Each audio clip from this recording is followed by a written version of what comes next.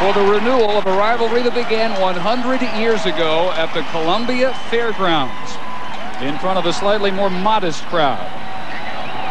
Clemson at 7-3, 6-2 in the ACC, hoping to extend a rather significant lead in the series, but as we said, the road team, strangely enough, has won the last 5. Last year, Clemson big at Columbia, 38-17 with a 21-point fourth quarter burst. Tigers have won the toss. They defer, and Matt Padgett is set to kick it off to the Gamecocks.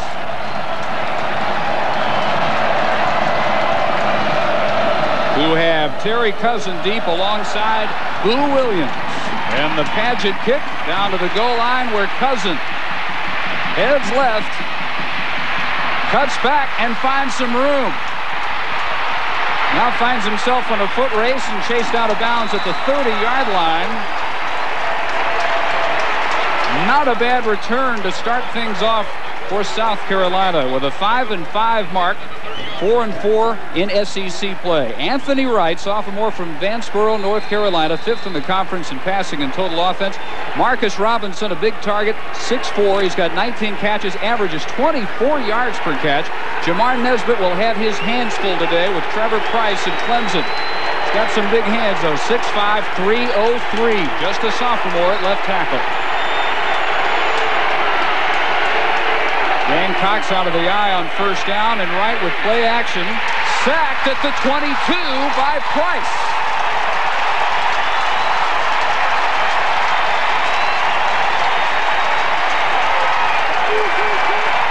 The transfer from Michigan struggled early on, but over the last couple of games he has been outstanding. Only 6 starts thus far in the season, 14 tackles for loss, and now his 6th sack of the season. That young man has put on a tremendous pass rush for the Tigers, particularly in the last 4 games. Lawson officially 6, call it 7, and it's second down and 17. First carry of the day for Deuce Staley. They welcome him back after almost a month rehabbing that ankle. Andy Ford makes the tackle for the Clemson defense. Much improved. Trevor Price, we've already seen. They looked at him as maybe the second coming of Michael Dean Perry here. Anthony Simmons, last year the UPI Freshman of the Year, first defender ever to win that award. Their leading tackler both his seasons here. They've got identical twins, Peter and Andy Ford, heading up the secondary. Staley good for 8 to the 31, where it's 3rd and 9 for Carolina. And Wright dropping back to the shotgun.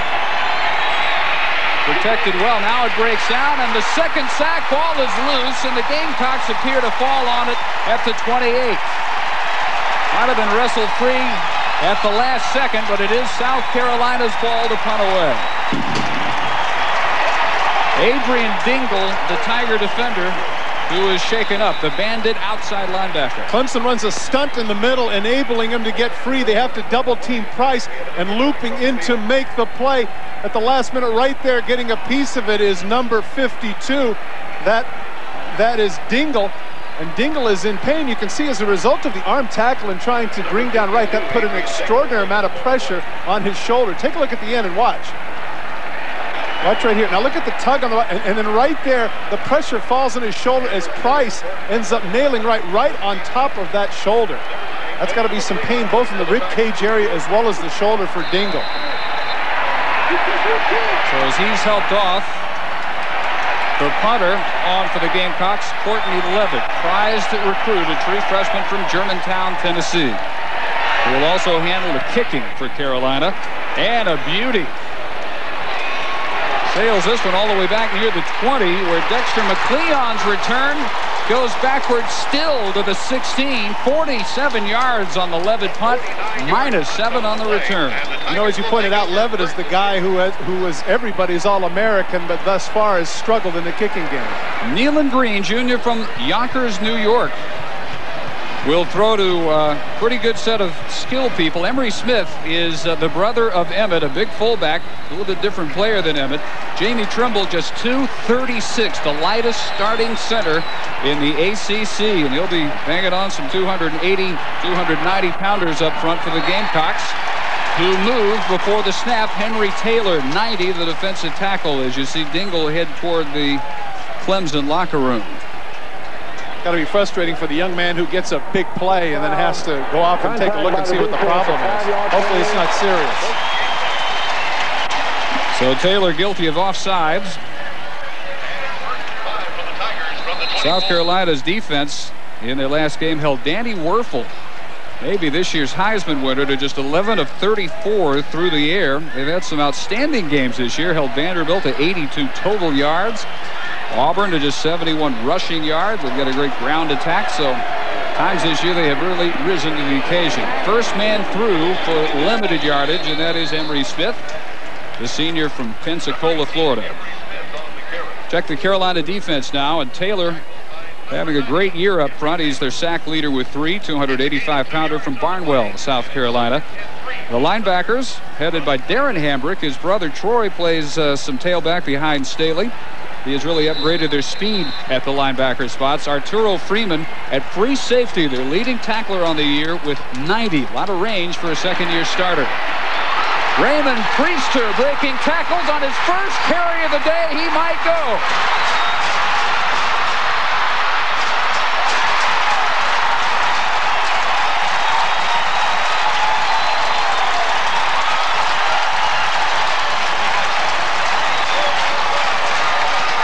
He did go 65 yards before Lee Wiggins chased him down inside the 10. Great job by the offensive line. Priester sees the gap. When you're back there 6-7 yards, you can afford the luxury of seeing what's happening in front of you.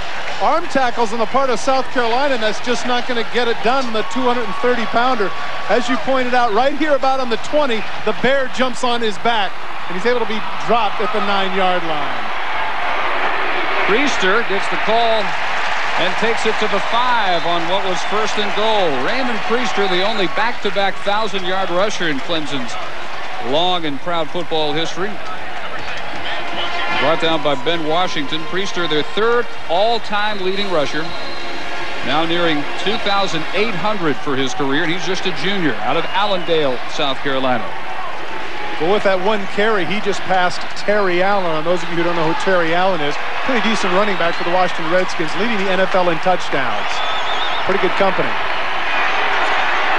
Again out of the I, second and goal, and Smith, touchdown.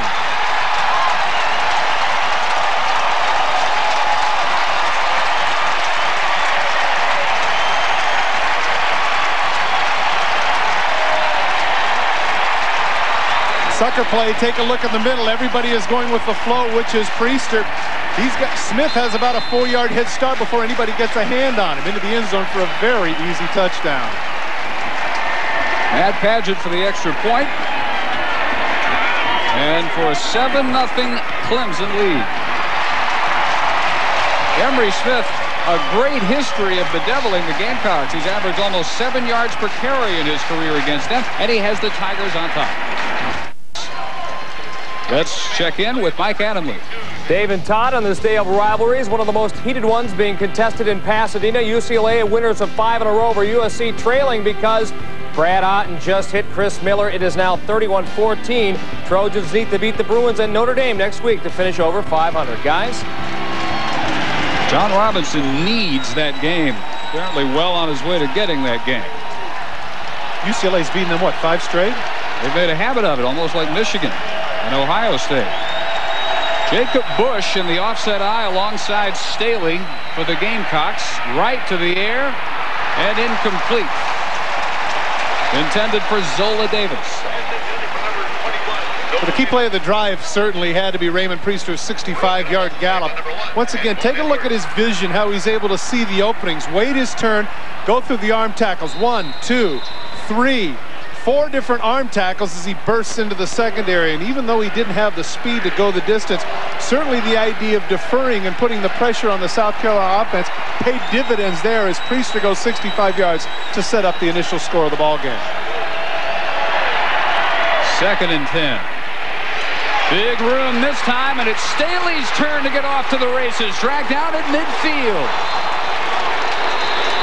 Tackle by Andy Ford, 27 yards for Staley. And now that, of course, means that Deuce Staley finally gets over 1,000 yards. Needed only 17 to do it. Even though you can see his left ankle might be bothering him a little bit. Watch the cut here. Look at the speed of the pursuit of Clemson. He's able to cut back against the grain. And I dare say right there that had he been whole, had he been 100%, he might have gone the distance. Or at least might have been a little better race from his standpoint. Ford probably not as fast as he looked chasing down Staley, but he nailed him at midfield. This is Troy Hambrick, who has been holding down the tailback job in Staley's absence. Down again to Pam Ward. All right, Dave, very preliminary, that shoulder injury for Dingle. It turns out he has a dislocated left elbow. So needless to say, Adrian Dingle is through for the evening. Dave? Well, that pain written all over his face as he headed off the field, so that is unfortunate news for their sophomore linebacker.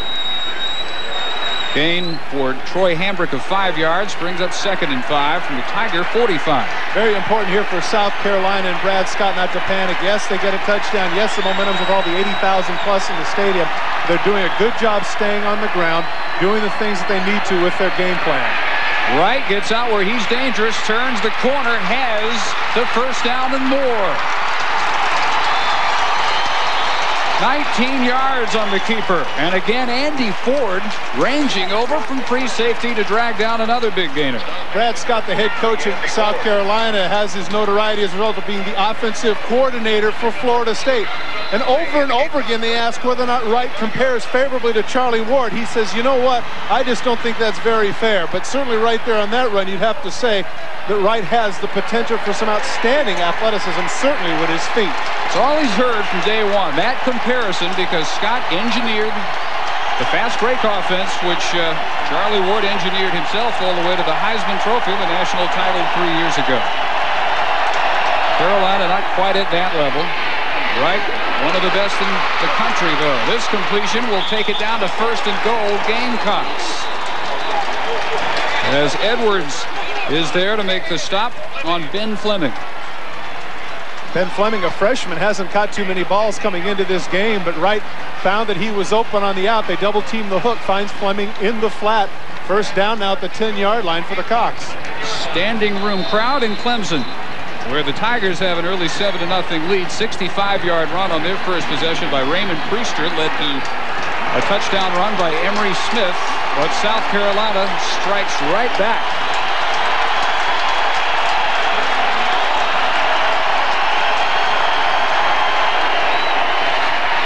Wright lets the blitz come in and then throws incomplete. Waited for that pressure to be bearing down on him, but the pass, as Simmons and Wilson had their sights set on him, very short, and it's 2nd and goal. Interesting what they had there. They had basically kind of a tight end delay, trying to let the inside backers come on what's known as the bullets blitz. And Wright, with his athletic ability, backs up and tries to get the tight end in the middle of the field, but the free safeties, or both safeties for Clemson rather, weren't having any of it. Interesting play selection here on the 10-yard line for Brad Scott. Calvin Owens in the game, wide right. Davis inside him. Owens in motion. Wright now scrambling for his life. Didn't get rid of it, and he's dragged down at the 20. Big mistake by Anthony Wright as Howard Bartley grabs him. You have to get rid of it over there. Certainly in that situation, he had a wide receiver in the corner of the end zone. You just have to throw it away. Now watch the bottom left of your screen right here. Take a look and you'll see there's going to be a receiver in the picture right there, bottom of the flag. You can't quite see it. Right there, he just needs to get rid of it. Throw it out of the end zone, and there's no way it's going to be intentional grounding. Instead, as Brad Scott had pointed out, the young man too often holds the ball too frequently, and in that case, it cost him dearly. So now from the 19, 3rd and goal. It's picked up. Wright heading left this time. Inside the 5. Wright marked out of bounds at about the 1-foot line. It's amazing he could get that close and not score. Corey Bridges, the wide receiver at 5'7", 164 pounds, actually puts on a terrific block to enable him to get this. Watch, he breaks out of contain, and probably right here he's saying to himself, okay, I'll get in field goal position. But watch him pick up a block by Bridges. Bridges gets his man right there at the bottom, right there, and enables him. He can't quite stay in bounds with the left foot. He needed to make the effort there to get in. He could not, and now they're faced with 4th down inside the 1. And they're going to go for it. Good decision.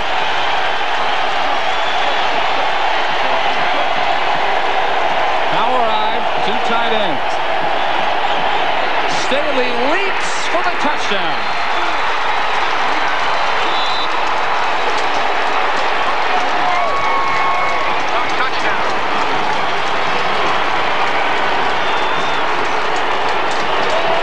And Deuce Staley with maybe the hint of a limp as he heads toward the bench, but he is within a point of tying the game. Okay, but look at where he takes off from. He takes off from the 2-yard line, and he's never even touched until he's into the end zone. Outstanding job by the right side of the offensive line. Rubiak, Beckworth, Wheeler, and Lawson push the orange shirts back. What a terrific drive by the Gamecocks. All the momentum in their face, and they drive the distance to the field. So now Courtney Levitt with a chance to tie it. But first whistles.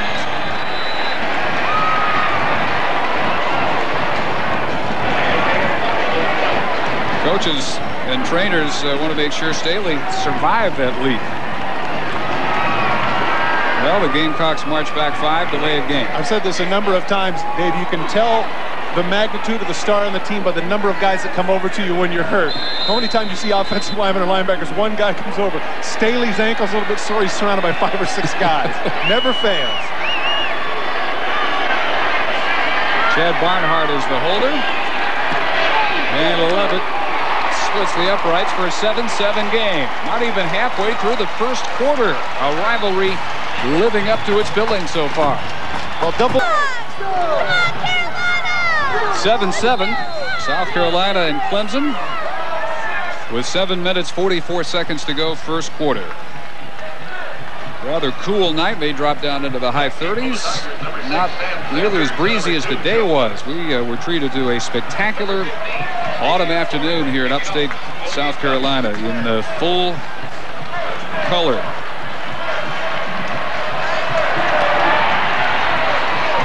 Steve Florio with this kick.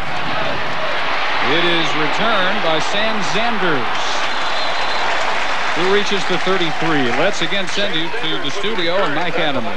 Well, Dave and Todd, Penn State in control of its Fiesta Bowl destiny against Michigan State, but the Spartans rewriting the script. That's Dwayne Goldburn burning it up against the Nittany Lions, 34 yards in all. Penn State trailing now by 5. Let me make a point here, if I can, on national television to congratulate Father Mike Adamle, young daughter Alexandra. Good for you and Kim. Hope Kim is everything as well at the house. Way to go, Mike. Tommy West, third-year head coach at Clemson. 1-1 in this rivalry as the Tiger head coach. Green just overshoots Kenya Crooks.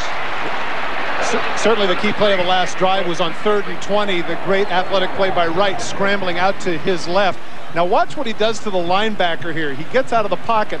Now take a look as the linebacker comes up and tries to make a play, able to get past him. Watch number 53 just get completely juked. That is Raheem Abdullah, who is just completely fooled. And right there, if he could have got his left foot down, he probably could have scored. Nonetheless, what an outstanding play by Wright, who did a great job manufacturing things in that last drive. High formation on 2nd and 10. First man, look at the room for Smith. Emery bowls his way to the Gamecock 48. Got their touchdown. Now he's got 19 more yards. Great job of being creative on the part of Clemson. Once again, basically the same play. Take a look at the right side. Right guard pulls. That makes the linebacker go with him. And as a result, there's the gap created for Emery Smith.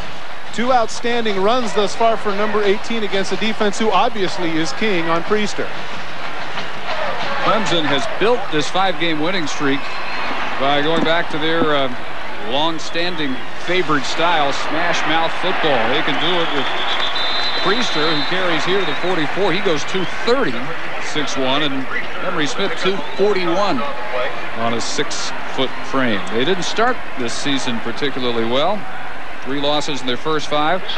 North Carolina, Florida State may be expected. Missouri, not an expected loss, but they've turned it around. They've been able to grind out, as you see, 240 rush yards per game. Interesting, though, that Tommy West, the head coach, pointed out that one of the reasons for that was the Florida State game. Even though they lost 34-3, he felt like they competed extremely well, and they knew they could compete with the big boys. And he feels that that was the major reason why they've been able to have this 5-game win streak, the confidence that they were able to build against Florida State.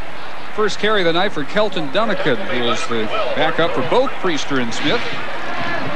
Another big runner, 5'11", 210.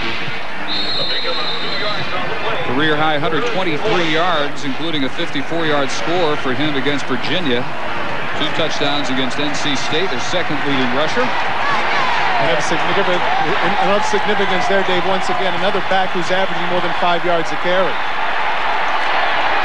Play fake. Green wanted the bootleg, in trouble, and dumps it incomplete in the general area of the tight end, Lamont Hall. First time he has really been pressured tonight.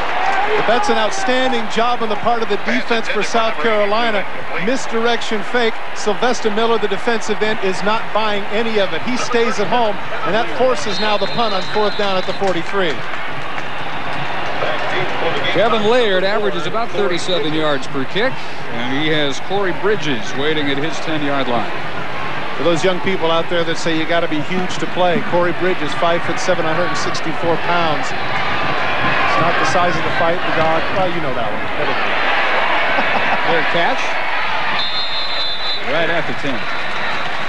32-yard kick, but the Gamecocks pinned back deep in a 7-7 game. 7-7 first quarter. Rivalry weekend continues from the Metrodome. Coming up next, the Big Ten showdown as Iowa and Minnesota put the pig back in pigskin. They battle for the bronze pig, the Floyd of Rosedale trophy. Coming up at the conclusion of our game. Jim Wacker hopes to go out a winner at Minnesota. Staley back in the offset eye. Takes the give from right and goes nowhere. Runs right into the big middle guard, Raymond White, as we hear again from Mike Adamle. All right, Dave, Florida State hoping to capitalize in the polls after Ohio State's loss. Getting it done against Maryland. Warwick done, that is. A 9-yard burst made it 34-10 for Warwick. Touchdown in his 15th consecutive game. Looked like he was going to throw that one. Decided to tuck it in and say, nah, I'll pad my stats this way. He is something. 2nd and 10. No gain for Staley. Right on the straight drop for the sideline, and Bridges, and it's incomplete. Covered pretty well by Peter Ford. Wright, not a particularly high percentage passer, maybe by modern standards. 57%, very good. 8 TDs, 5 interceptions. Last week hurt his percentage a bit. 7 of 18, 114 yards in the loss to Florida. Last 5 games for this South Carolina team. The only losses have been to clubs that at the time were top 10 units. Tennessee, the other one.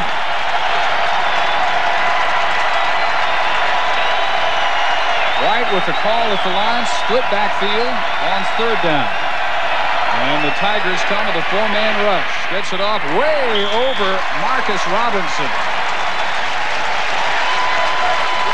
Nothing doing on those 3 snaps for Carolina. Brad Scott was hoping that they were going to get a situation where they get some 7-man rushes and man coverages, because you had the question as to why you'd be doing this on your own 10-yard line. But he didn't get necessarily what he wanted in coverage, and as a result, Wright had to throw it away against the zone coverage on 3rd and 10, and now Clemson more than likely is going to have outstanding field position.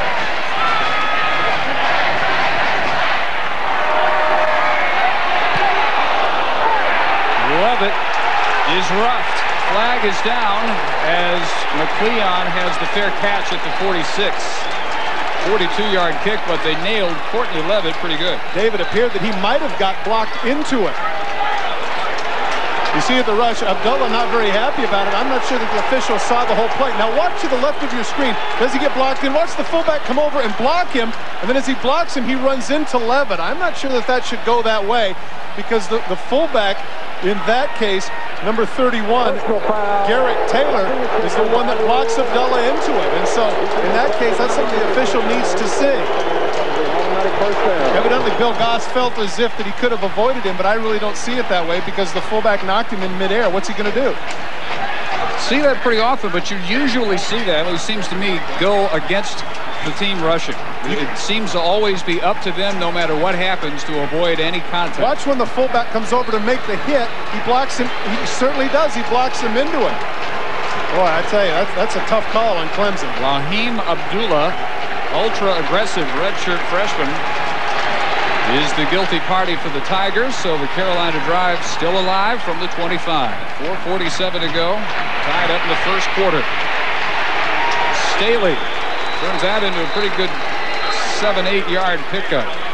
What's a little bit deceptive about Staley is you look at him a little bit short, about 190 pounds. The assumption is he's not very strong. Well, Chris Jones, the linebacker, had him by the upper body with both arms, and Staley ran right through the tackle. 5'11", 207. Never fails. The guys under 6 feet are going to get angry when you're giving their inches. So at 5'11", 207, really the ideal physique for a running back, as you and I have documented throughout the year. Those seem to be the guys that are very successful even at the next level, a la Thurman Thomas, Barry Sanders, Emmitt Smith, et al. And certainly at this level, the other ones rolling up to 1,000, 1,500, sometimes 2,000-yard numbers. He got 8, 2nd and 2, and that should be good for the first. On the carry by Steve Mixon, ESPN. Eric Lindros will be back to play in that game. He has yet to play this season.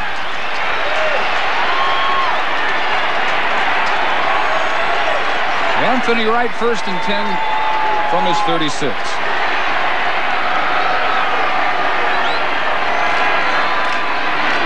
Delay give. Not much room around the side that time. As Simmons came over to drive Staley out of bounds. Anthony Simmons, 144 tackles, double figures in tackles in every game. I think that's impressive about this young man is his ability to always be around the ball. Sometimes the number of tackles can be deceptive. You're saying to yourself, well, that means that the other people aren't doing the job. In the case of Simmons now, he will go over 150 tackles tonight, giving him 300 for the season. Tommy West said to us that he feels as if Anthony Simmons could arguably be the best linebacker in Clemson history. And with names like Levon Kirkland spicing their pass, pretty good company. 2nd and 8.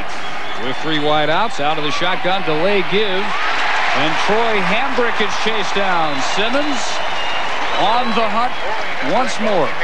An update on Michigan State and Penn State now for Mike Adamle. Well, guys, after an Aaron Harris touchdown run put Penn State up by 1, they decided to go for the 2-point conversion. Watch the catch by Joe Jurevicius. Shades of Todd Christensen with the Raiders. But Michigan State is driving. The Lions now lead by 3. I haven't seen that catch made since Todd Christensen played. Hey, you know what? I knew I should have mentioned his daughter. Thank you, Mike. Shotgun again, 3rd and 7 for the Gamecocks. Wright sends that one to nobody. He felt big-time heat. Once again, the official, the referee, has his back to it. He doesn't see any white shirts. Really, it looked like it just was kind of an awkward throw on the part of Wright.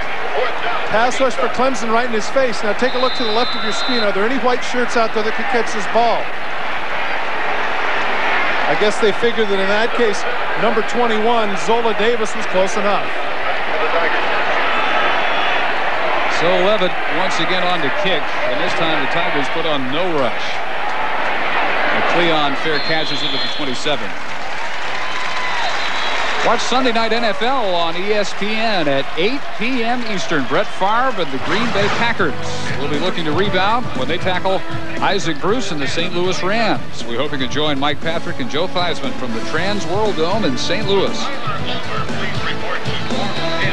Maybe the Packers still hot about that last field goal by the Cowboys on Monday night. Tommy West hot about what he thought should have been intentional grounding by Wright. Didn't get the call.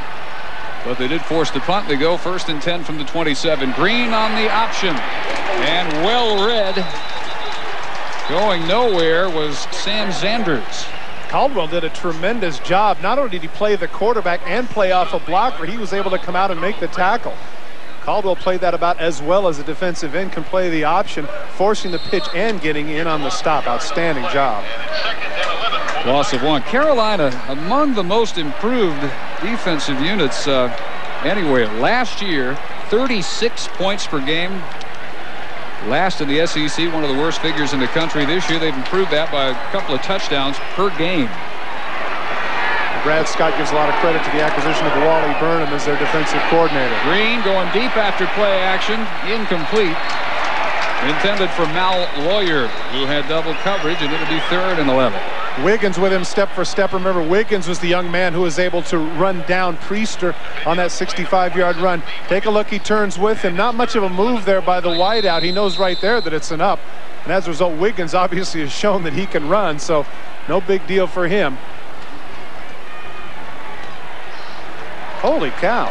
Spaceman, what's up with that? Look, did you see that? Look at the two little things coming out there. I Wow. don't know how you can see in the night game with it.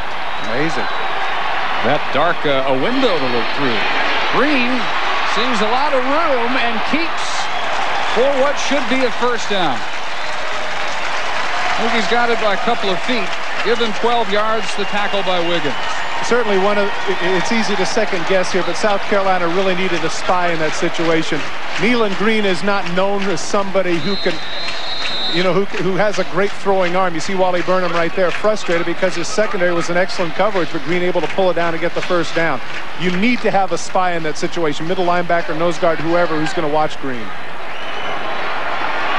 Back to the eye on 1st and 10. Dunnican steps over the initial wall, then driven back. Arturo Freeman up for an emphatic stop from free safety. Can't be much of a secret with regards to South Carolina what they need to do. They need to put 7-8 in the box, stop the run, and force Green to beat them with his throwing. Wally Burnham, this number really tells you how improved they are. This time a year ago, through 10 games, they had allowed 62 touchdowns. 28 touchdowns, all they've given up at this point this year. Yeah, very impressive. 15 points per game less. And that's attributable to that man right there and putting them in some of the schemes that they have been in. Well, his son, Shane Burnham, middle linebacker, injured Clemson blocker is the center, Jamie Trimble.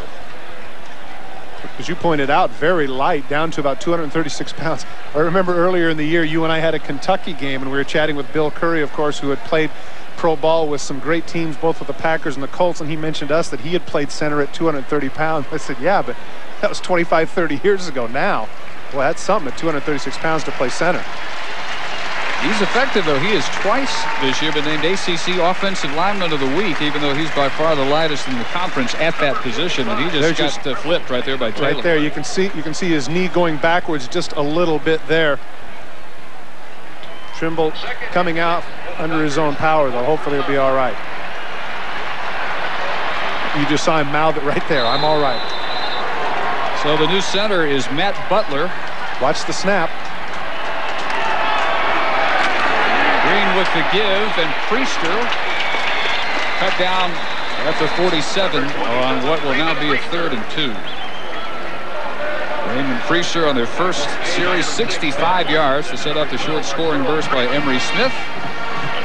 Carolina right back on the Staley dive, and as we head toward the final minute of the first quarter, that's where we are, 7-7 in Clemson.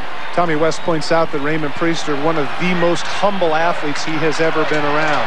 Somebody that gives credit where credit is due to his lineman up front. Not a showman. Refreshing in this day and age. Priester getting the call. Turns that head down, keeps the legs churning, and he is a load, is he not? Inside the 40, 14 more. The unfortunate tackler, Ben Washington, the strong safety. Brad Scott pointed out the thing that he does so well is he stays behind his pads. Take a look at the forward lean right there. Pow!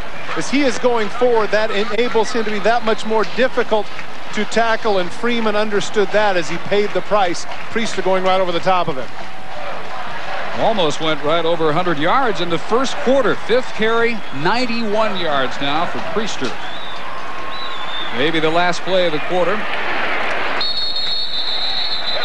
And Dunnican now spelling Smith at fullback for short yardage. Remember, Dunnican was the one that had the big breakthrough touchdown against Virginia in what Tommy West told us was his biggest game thus far, biggest victory here as a Clemson head coach, defeating Virginia away.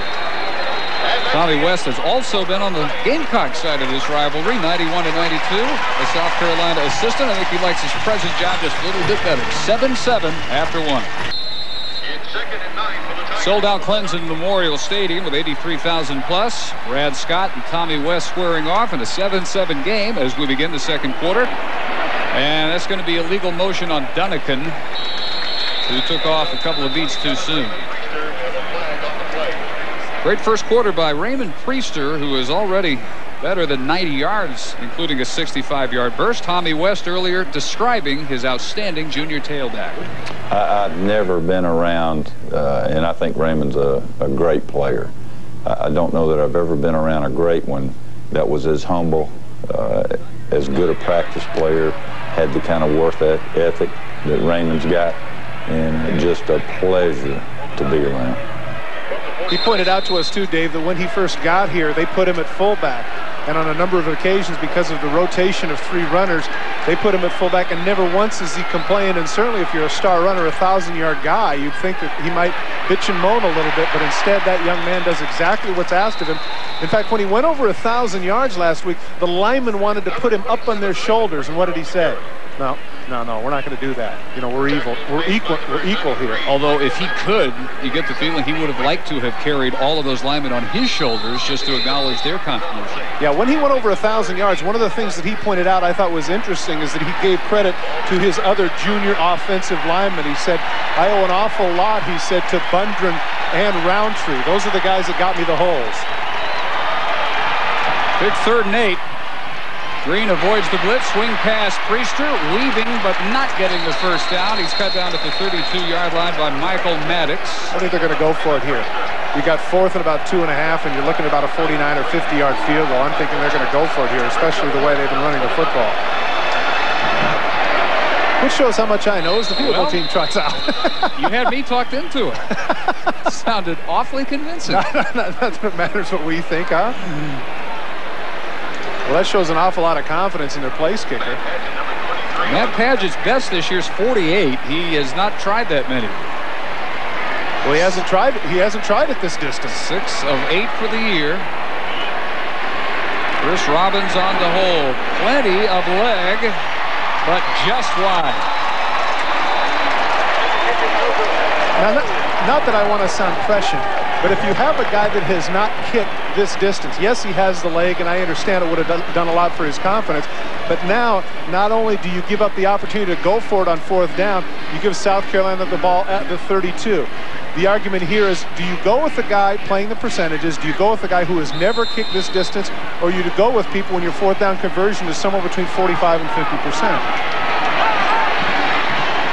Well, hooked it by maybe a foot or two, and the Gamecocks take over at the 32-yard line. After a play fake, overthrown, intended for Bridges. And he had Bridges wide open.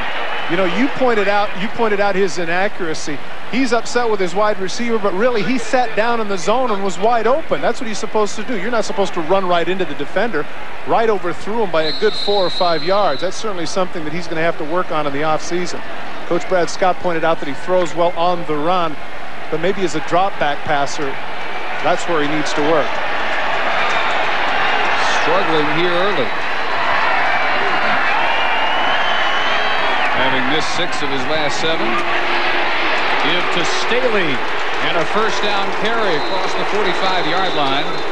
Good for 14 yards. Okay, I'll insult the collective audience's intelligence by pointing out, no, they're not booing. They are chanting, deuce. The thing that he did well there is he entered the line as he's very patient as a runner. He waited to see where his gap is, put his hand on the backs of his blockers to see what would open up. Leroy Kelly is the first one that I remember do that very well on the NFL level. Now you saw Staley do that, very patient, finds his opening. Look at the ankle that cost him about a month. Wrapped up in the brace. No ill effects whatsoever visible tonight. Wright again consistently overthrowing his targets, and especially on the sideline routes. This one was too tall for Zola Davis, who's a pretty good-sized target at 6'1". Brad Scott now has to consider at some point in this particular drive to get a very simple throw, whether it's a screen pass, a little delay, to get something that Wright can complete so he can have a little bit more confidence. You would think that a short out like that might have been one, but he overthrew that too. So if I'm Clemson, I'm the defensive people, more and more I'm beginning to say, hey, let's put 8 in the box, even if they do have 3 wideouts. Make this quarterback beat us with a good throw. Pitch to Troy Hambrick. Much more success running than passing. Hambrick reaches the Tiger 48-yard line, and there to make the tackle at that point, Anthony Simmons. Well, he's a little bit of a change-up. Hambrick at about 220 pounds, more of a straight-ahead runner, not unlike Priester. Again, deep at the tailback, cuts back against the grain. One of the downsides of being so quick, you see Simmons dropping him there, another outstanding tackle. But, of course, in that case, that's 8 yards down the field. 3rd and 4, passing set. 3 wide outs and Wright in the shotgun. And no blitz to contend with. But Wright gets out where he's dangerous and is dragged down by Ford at the 28-yard line. 19-yard pickup. I pointed out earlier with regards to Green, you have to do the same thing with Wright. You have man-for-man coverage. Watch, the corners will have their backs turned. They don't have anybody. Look in the middle of the field. There's nobody spying him, and once he breaks contain, look at all of this grass. You see the quarterback with his corners with their backs turned right there running away from him. Wright able to take advantage of that with a big gain. Clemson really needs to be cognizant of the fact that that young man can run. Thus, they need a spy in the middle, whether it's a nose guard or a backer. Rahum Abdullah on the tackle. And the Clemson defense now back on their heels a little bit. First down gives Staley through the middle. And just pure power blocking up front.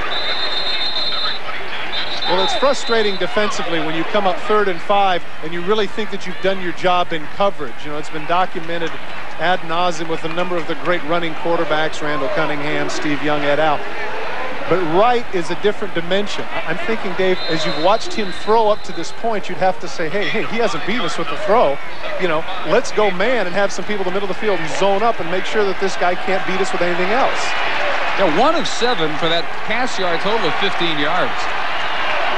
And he's been a big contributor to the 116 rushing yards. So your point, very well taken. Staley tries to get out the left corner. Breaks a couple of hits, spins off Simmons. The 20 is where the run will end. It'll be 3rd and 2. Finally in the arms of Antoine Edwards it ends. Again, you can see just the slight gimpiness, just a little bit of a hesitation on the spin. Take a look at this as he cuts to the outside. Good block by his fullback. Now watch as he cuts back. Watch the 360 move here. Just a little bit more deliberate than you're used to seeing Deuce Staley. Nonetheless, very effective up to this point, regardless of the fact that he's not 100%. And he does have his 1,000 yards. Got it real early, the 7th Gamecock with a 1,000-yard season. Hambrick in, takes the give, has the first down. At the 16. You know, when we talked with Brad Scott, I asked him point blank, Hambrick with 110 yards last week against Florida. I said, were you surprised by how good this kid was? And frankly, he said yes. He said he had done some things in practice, but it's one thing to do things in practice, it's another to do things in the game. Maybe Hambrick is the next guy, maybe the 8th guy to go over 1,000 yards. Harold Green, by the way, the last South Carolina 1,000-yard rusher. 9 years ago, Hambrick getting a series now. 1st and 10. The Tigers 16. Hambrick again off the play fake. Right. Incomplete, although that was one of his more on-target deliveries of the evening, intended for Davis, and it looked like he could have made a sliding catch. Couldn't bring it in. That was within the realm of being catchable. Zola Davis is somebody last year who was all freshman SEC with 58 catches, and of course a lot of that had to do with the fact they threw a lot with Steve Tannehill last year. You know, Wright needs some confidence in the throwing game, and if that means coming up with a great catch, then you've got to do it. And I think there too, the receivers have to be aware of that if the quarterback is struggling. Do what you can to make a great catch. Staley back in. Takes a handoff. Forward to the 13. And a fairly important 3rd and 7 coming now for Carolina. One thing that they have not shown yet in their repertoire, and I'm sure that they have it for South Carolina, is a quarterback draw. as effective as number 1 has been running the ball, that would be a logical call here. The one thing that Clemson has to do defensively is they have to contain him. Thus far, the big runs that Wright has had have been to the outside. And that means the defensive ends and outside linebackers are not doing their job. So to talk over all the possibilities, a Clemson timeout call with 8:46 to go, tied up at 7 in the second quarter. Well, Brad Scott gets perhaps unexpected opportunity to talk things over because of the defensive timeout called by the Tigers. Gives the young quarterback a chance to go over and talk with him and get exactly what it is he wants to do here on 3rd down and long. Under center, 3 wides, bootleg, run down by Abdullah. They can't really decide what to make of Raheem Abdullah. 6 sacks. A lot of talent, 6'6", 230, but very erratic. He's up and he's down, and here, as he stops right, he's way up. But in this case, he's very smart. You can see right here, did you see all the grass? If Abdullah doesn't make that, if he doesn't make that tackle, not only is he going to get the first down, he might go the distance. As you pointed out, 6 sacks, but the problem with him is his inability to make the right decision. There, he made a very crucial one. Reed Morton to try a 36-yarder out of the hold of Chad Barnhart. Morton, a senior, much more experienced than Levitt. His kick on the way, and good. That's interesting in a game of this magnitude that they would change. Levitt is the guy that absolutely everybody wanted, but they know that in this situation they want to go with a little bit of a more seasoned young man. Crucial kick in this situation. He splits the uprights to give the Cox a 3-point lead. Reed Morton's field goal gives South Carolina its first lead midway in the second quarter. Steve Florio on to kick. Breeze has picked up just a little bit. It's going to be behind Florio. How many kickers do they have? They've got 3, and they use them. I'm telling you. Deep men are Sam Zanders, 6, and Michael Allen, number 10. This is going to come down short, and it's Zanders from the 10. Big hit. Bounced off. Could not advance past the 24. To the studio, and let's hear from Mike Adams. Well, guys, Penn State's Curtis Enos ending his season the way it began it against USC. Strong, a 4-yard run against Michigan State with the score tied at 22. Puts the Lions up by 7. Enos with 147 yards so far. 14-yard return and a flag thrown on what looked like offsides. I'm guessing that they'd want to take that one. I mean, 24-yard line's not bad, but it's not great either. And considering the way Florio kicked, you know, they could line up about the 10-yard line. Everything was offsides at the kickoff. Penalty's 5 yards. We'll kick it again. One of the most important things, not to overstate it, is you have a returner. You want to get the ball coming forward. That time he didn't. He caught it going backwards. This is an opportunity for him to do it. Down to Pam Ward. Okay, and Anthony Simmons taking a well-deserved rest on the sidelines. You've been talking about him all night, Dave and Todd, and the numbers back it up. Leading the ACC in tackles this year. He had 150 of them last year, and mentioned as a semifinalist for the Bronco Nagurski Award, which is for the Defensive Player of the Year in the entire country. One of the quiet leaders, like Raymond Priester on the offense, Dave Simmons on the defense. And the scary thing is he's only a sophomore. Back to you, Dave. Thanks a lot, Pam. You know what? What's also impressive about that, Dave, is that when you look at him on the field, you and I have talked about this in all different sports, there are guys that just look like ball players. Simmons is one of those. You look at him in a group and you say, that must be a great player in that body. He couldn't be anything else. Yeah, Brad Scott compares him to Marvin Jones, a guy that he had at Florida State in his days there as an assistant. Much better kick. Michael Allen brings this one back to the 32. And they got the extra 5 yards. Went from the 20. A return of 23 yards. 23-yard return by Allen. And with the grinded-out nature of the Clemson offense, they wouldn't mind a good long drive here. Maybe finish it off with 7. Not leave Carolina any time to do much damage before halftime. 10-7, the first lead of the night for the Gamecocks. Nealon Green back to work. Tigers out of the eye from the 32. Unbeaten in Death Valley this year. 5-0. Green will keep maybe a gain of 1, if that. 7.5 to go, halfway through the second quarter. 83,000 plus expected. At least that on hand at Clemson Memorial Stadium. Dave Barnett, Todd Christensen, Pam Ward, 10-7 lead for South Carolina. They need a win to have any hope of a bowl. They could finish 6-5, and they've gotten some interesting overtures from the Independence Bowl. They figure this Gamecock crowd's going to travel pretty well. They have averaged almost 80,000 per home outing this year, Columbia. While Clemson hopes to finish this one with a 6-game win streak and head perhaps to the Peach in Atlanta. Flag is down as Priester takes the pitch to the 38. South Carolina lined up in the neutral zone, so that gives Clemson a free play, and that's unfortunate because they played the option so well. Bill Goss, the referee, with the offsides indication. Take a look right here. Number 90 is lined up in the neutral zone. You can see his hand is completely off right there. That's Henry Taylor, defensive tackle, Barnwell, South Carolina. Just lined up right smack in the neutral zone. Did I say right smack in the right smack? Did I say that? Oh my gosh. Too many Southeast Conference games.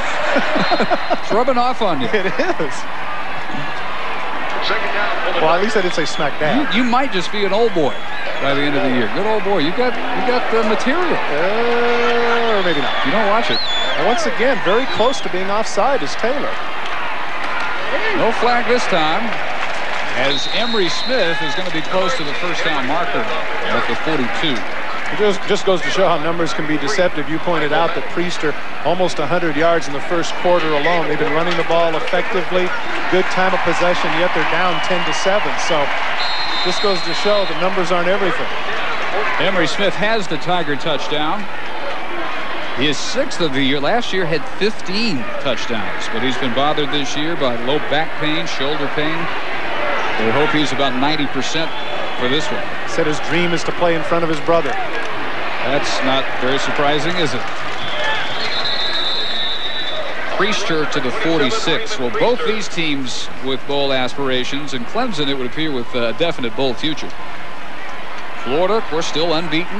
They have next week's showdown with Florida State still to go, but they hope to be in the Sugar, wrap up a national title. Alabama, Tennessee, LSU 5-2 in conference play. Auburn taking on Alabama tonight, needing a win, as does Carolina.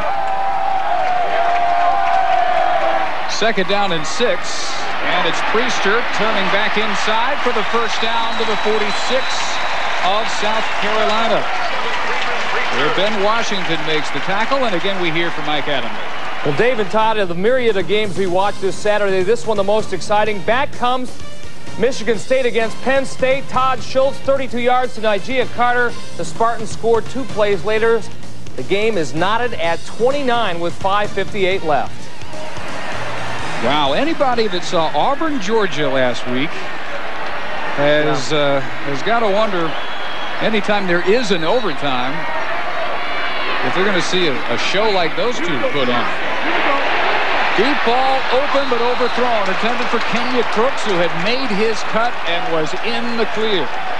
Beating both Wiggins and Freeman, but Green threw a frozen rope, not enough air under it. Play action fake, sucks up the safety, and he turns, and it's a little bit too late. Crooks has him by a step, but once again, both quarterbacks are really struggling with the overthrows. You can see Green's reaction right there.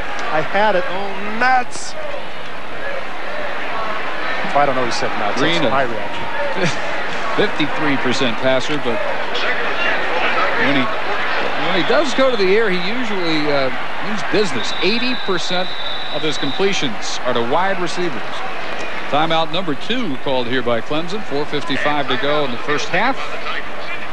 And the Tigers hoping to at least tie it on this drive.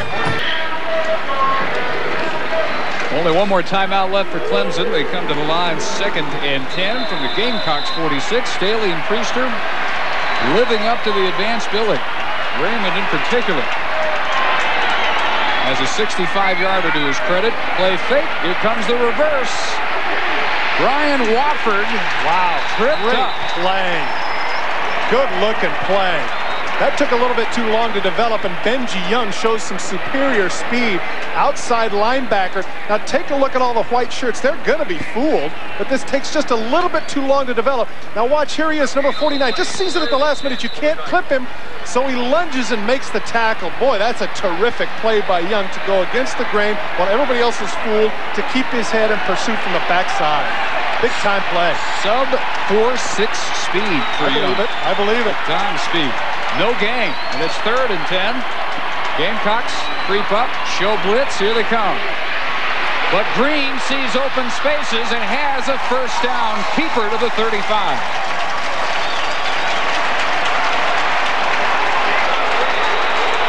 Telling you, the best play in the arsenal for both these offenses tonight is let the quarterback take off. One of these people in the middle, I've mentioned it before, you got to spy. Everybody has their back turned.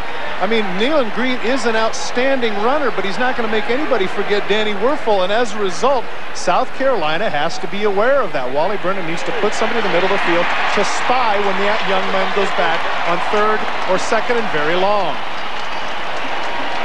3 carries and good for 25 yards in this first half for Green. 1st and 10 on the Tigers at the 35-yard line. So the drive reaches the 35 of the Gamecocks. Clemson clinched bowl eligibility with a 40-17 win over North Carolina State. They are 12 and 8 in bowls, one of the better percentages in college football. That carry good for 5 by Priester, and a late flag on a late hit as the Tigers celebrating. Once again, the big argument is trying, or the big discussion rather, is trying to keep your poise in a game of this magnitude. When a first guy might get away with something or hold a little bit longer or hit you a little bit longer, you've got to hold on to your poise. You can't give up that 15 yards. In the defense, I think it's 15 yards, automatic first down. Sylvester Miller getting a talking to from Brad Scott after the late hit. We'll bring on that very point. And he's telling him, sure, keep your aggressiveness, but it makes so sense to just hand them 15 yards, especially in a game like this where the yards are so precious. Remember, though, one of the success stories for Carolina, former walk-on, who's now a starter at defensive end, has earned a scholarship, junior out of Columbia. But a costly late hit here in his 1st and 10 Tigers. They move now to the 17 of the Gamecocks. Run the option on the cutback. Priester, and he's going to lose one, and another flag flies. Tackle by Darren Hambrick before the penalty marker came down. Now, this is interesting with regards to Darren Hambrick. I think they're going to have some holding on the outside by the wide receiver. Darren Hambrick, now is he the brother of Troy, or is Troy the brother of Darren? That's the big argument. Darren Hambrick, the transfer from Florida, was the one that was getting all the notoriety. Hambrick was the mere freshman. Now after 110 yards, Troy is getting a lot of the attention, whereas Darren, an outstanding outside linebacker. You see what they do here on the option. Force the pitch way too soon, and the pursuit is right there. Now just to the left of your screen, the wide receiver in on the hold. And because it's a spot foul, they move back another 10 yards. Well, to answer your question, Darren is a junior. Troy is a freshman.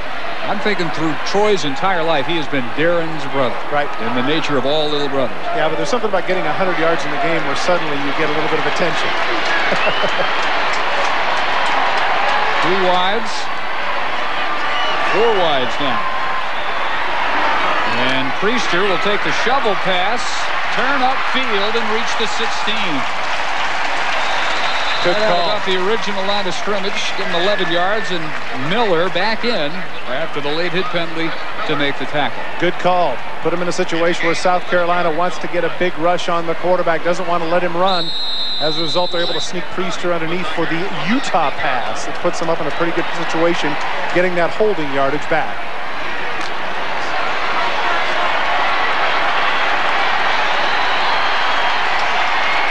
Formation, 3 wide out. First man through, Dunnican. Inside the 5, dives, touchdown.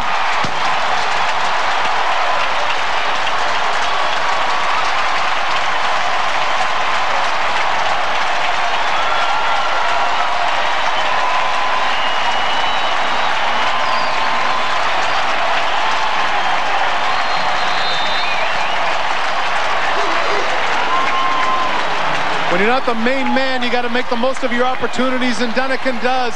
Good block there by Zane Lewis, the left guard, that springs him free, and he's able to break a couple of tackles and get into the end zone. Left side of the offensive line, outstanding in that case. Lewis and Bundren creating the gap for Dunnigan. Padgett gets the extra point, but he bangs it off the upright and gets a happy bounce. 14-10 Clemson.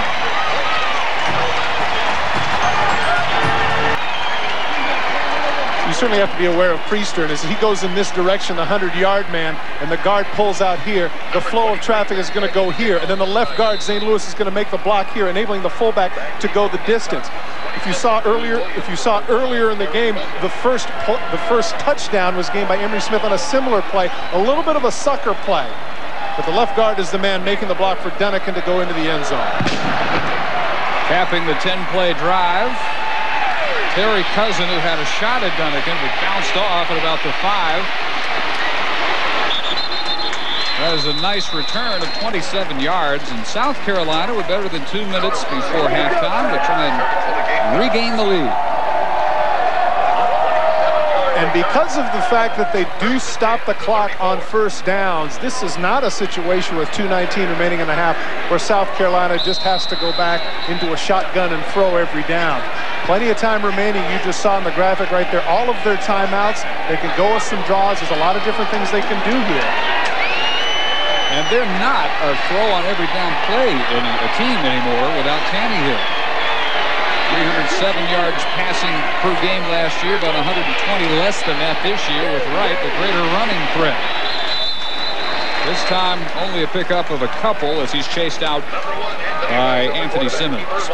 Well, you can wrap up your football weekend with Monday Night Football. The Pittsburgh Steelers, led by the punishing running of Jerome Bettis, head to Miami, and the Dolphins and Dan Marino need a win to stay in the hunt for an AFC wildcard berth.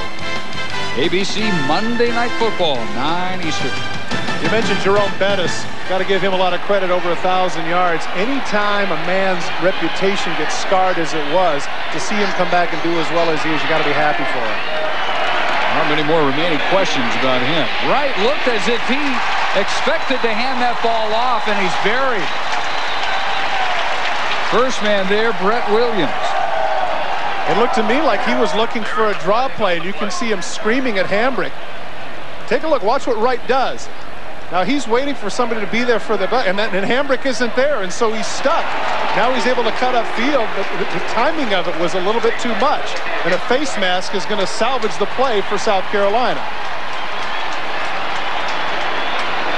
Couple of big breaks for them in this half. The would-be intentional grounding that was not called, and here the sack, which turns into positive yardage. 5-yard face mask penalty. They'll mark it up to the 42. And don't forget the block into the kicker, which was also a little bit questionable. Good point. And yet they trail Tawny West Tigers. They have all 3 of their timeouts, and this is 2nd and 2. Hambrick, as he's hit from behind, is going to have the first down, as we hear from Mike Adams. Well, an unbelievable finish in the making in Pasadena. The Bruins trailing all game long by as many as 2 touchdowns with 39 seconds left. Skip Hicks goes into the end zone to tie the game at 38. It looks like we're heading into overtime. This is one of the reasons why I'm not a big fan of the overtime. I want to see some 2-point conversions. I want to see some drama right there at the end, and now it's non-existent because of the overtime. You like to make the coach make the decision. Absolutely. That has been taken out. Deep for Robinson, who got tangled up, and the ball thrown over his outside shoulder where he had made his cut, expecting it over the inside shoulder. Frustrated by Wright, though, even though he gets tangled up, he's got to keep running. Robinson's 6'4", 209, and we were told by Brad Scott, a 4'4", 4'5" guy, so you're thinking that there's a guy that you would think would be more of a threat, but coming into this game, Robinson, with I think it's only 19 catches. 19 catches, but 24 yards per catch. And Wright continues to struggle mightily through the air. 1 for 10 for 15 yards. Rolling, looking to keep all the way. Run down by Price. Does he show some speed from defensive end? Mercy. Big 6'6", 280-pounder running down Anthony Wright, one of the faster quarterbacks in the country, also over there. Raymond White, the nose guard. Wright tried to get out of bounds, but he did not. And as you pointed out, they have all 3 of their timeouts, so a good opportunity to call timeout. Not only does Wright have to regroup after that run, but he gives him a chance to go over and chat with his head coach, Brad Scott. Brad Scott has the plan on 3rd and 2, and they want first to get the first down. That's taken care of on Hambrick's off-tackle slant. He reaches the 38-yard line. Now they have 2 timeouts. They will stop the clock to get the chains moved up at 52 seconds. But you know that Brad Scott had 2 plays called with that in mind. Now at the 33-yard line, you would have to say, I'm guessing just based on that 36-yard field goal earlier, 30-plus, they need another 10 yards to get in field goal range. Incomplete again. Once again, Wright had what he wanted. He had the short corner, and Zola Davis was open. He just could not deliver. Plenty of time. Ben Fleming, the intended target. The injured Tiger is the strong safety, Antoine Edwards. Number 1, Antoine Edwards, injured on the who play. fell right where Fleming made his cut at about the 20.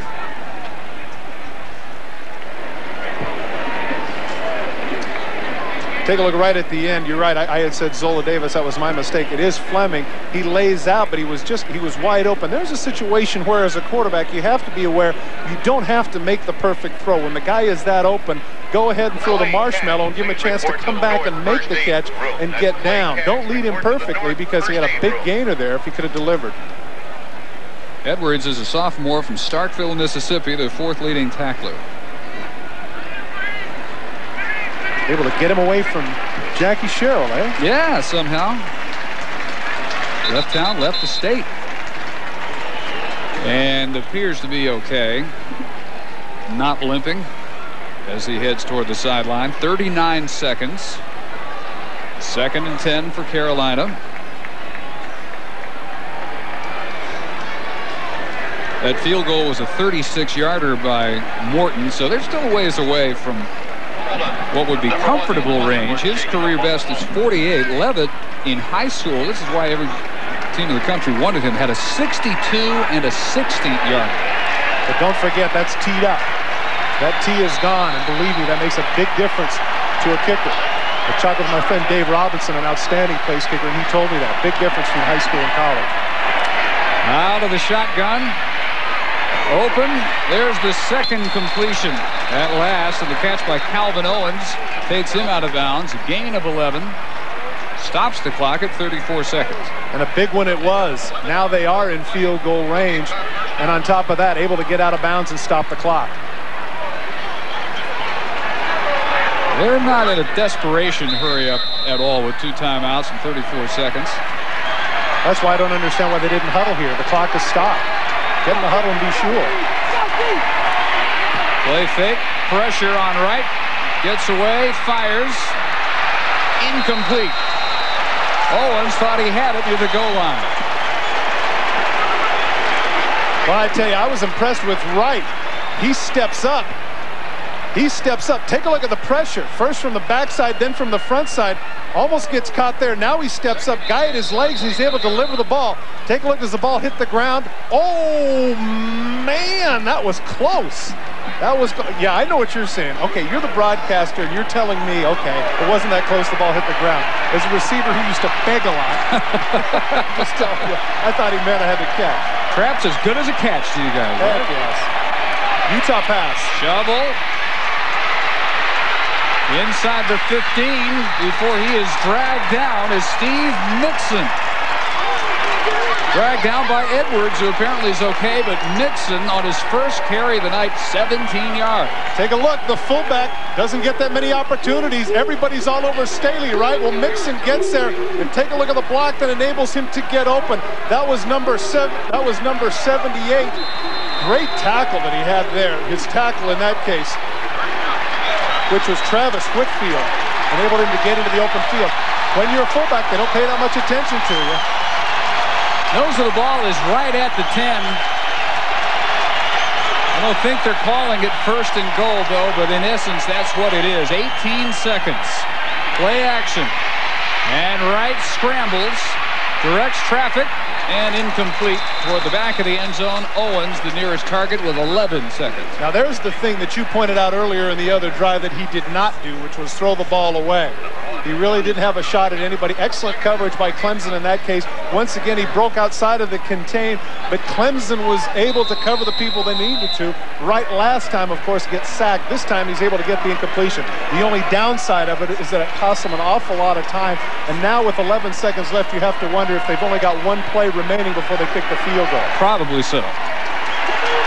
Unless it's just a real quick pass. And with the timeout or two remaining, now he used the timeout here. I'm telling you, he needs to go to the sideline and debate about whether or not they could fool them with a draw play or a running play, because you know that Clemson in this situation is probably going to rush 3, put 8 back, or rush 4 and put 7 back, run, and if it doesn't work, call the timeout and kick the field goal, because you know right there, play action or anything else is not going to fool them. They're going to be backpedaling into the end zone, give them anything up front, maybe give Staley an opportunity to break a tackle and go in. Well, he's over there with a very creative play caller, Brad Scott, as we previously mentioned, the offensive coordinator for the Florida State National Championship season of 1993. John Reeves is his quarterback coach, former great Florida quarterback in the late 60s, early 70s. John Eason is the Gamecocks offensive coordinator. Well, I know this dates me, but I remember John Reeves to Carlos Alvarez. Boy, I tell you, that was a stud-bolt combination. They were good. And Ray Graves. And Reeves had a pretty decent pro career, even though it might not have been what people expected. Did some things with the Eagles, then came back at a later stage of life, shall we say, to go with the Tampa Bay Bandits. But after watching Mike McCallum last night at age 39, hey, there is no old. So one timeout left. Second down, 11 seconds. Quarterback draw will be big here. And the right guard moves. Boy, oh boy. What a mistake.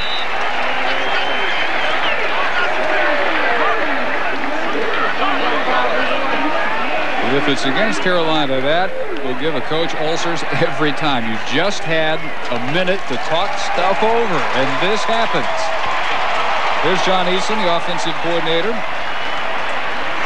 Take a look right here. You're going to see the rock.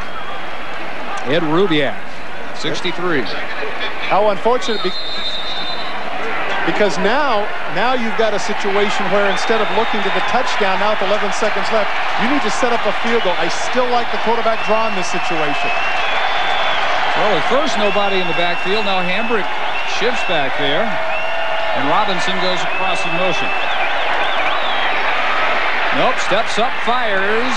Incomplete, broken up by Andy Ford. Intended for Jason Pomar. And the field goal unit comes on with 6 seconds. Here's what I'm talking about in the end zone. You can see right there, man coverage. Now look at the middle right here. Shoot, tuck it in and go. A great play by Ford. It was. Ford made a nice play to bat that ball away. But that's, you know what, that's what I get for playing coordinator. I should just back off. I just really like that situation, because when they went the 3 wide receivers to the left, that took the free safety out of the middle of the field. And the only guy he would have had to beat on the run would have been the inside backer.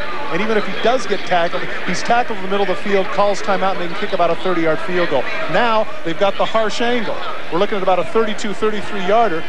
Difficult here because of the hash marks in college football. Clemson's called its final timeout. Reed Morton a little time to think about it. As soon as we complete our business here, rivalry weekend will continue from the Metrodome with number 24 Iowa.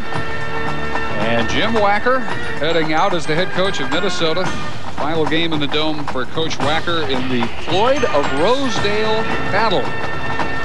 Tradition that I think the Big Ten has got to lead everybody in traditions and trophies. It seems like every game of the conference you're playing for something, some kind of hardware. No doubt. And one thing that you pointed out with regards to Jim Wacker, even though he wasn't successful at Minnesota, I guarantee he could have success as a motivational speaker. That's one of the happiest dudes I've ever been around. Really upbeat. Says he would like to be a college professor. He's going to move back to the Austin, Texas area. He's got a lot of family. Reed Morton will try a 32-yarder.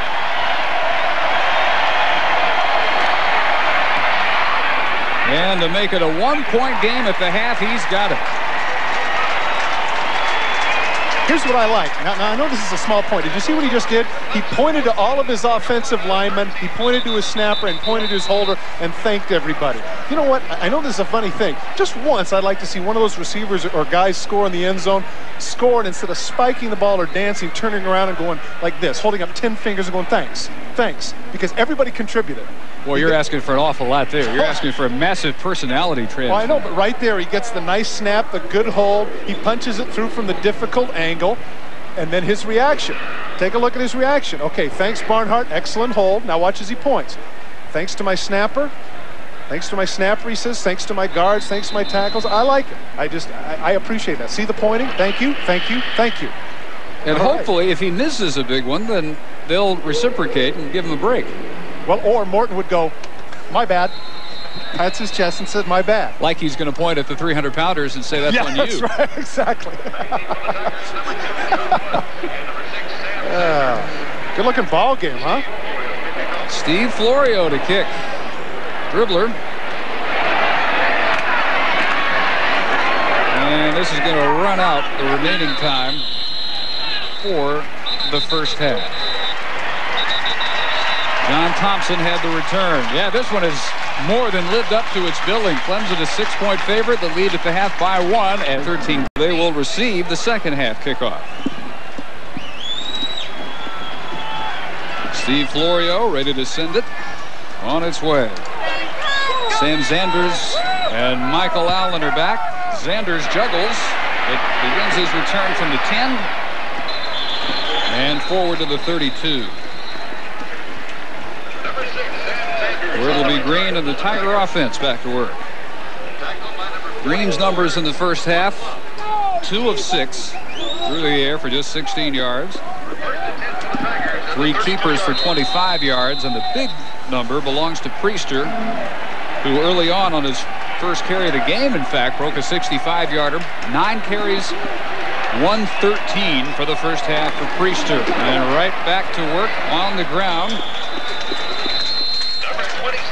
Raymond Priester to the 37. Let's check in down on the sideline with Pam. All right, Dave. Close game. Some people might be surprised, but Clemson coach Tommy West says it's exactly what he expected. No turnovers in the first half. And Coach West says if whoever turns the ball over in this half probably will pay for it and lose the game. And he also says the big thing, keep running the ball with Priester, but they want to contain South Carolina's quarterback better. Dave? It's some big problems with Wright in the first half. West, though, loves the month of November, as you just saw. He's only lost once as the head man here. Priester takes the toss near the first down marker at the 42, where Ree Wiggins and Benji Young combine to make the tackle. Play this game with me for just a second. Eddie George is the only other one that comes to mind. You know how numbers set people apart? What's another famous 27 you can think of? Eddie George, he's the first guy. Yeah. That's the only guy I can think of. I like that only because some guys, when they choose the number, do it because they want to establish themselves. They don't want to be like everybody else. They want to set themselves apart. Certainly Priester has done that at his university.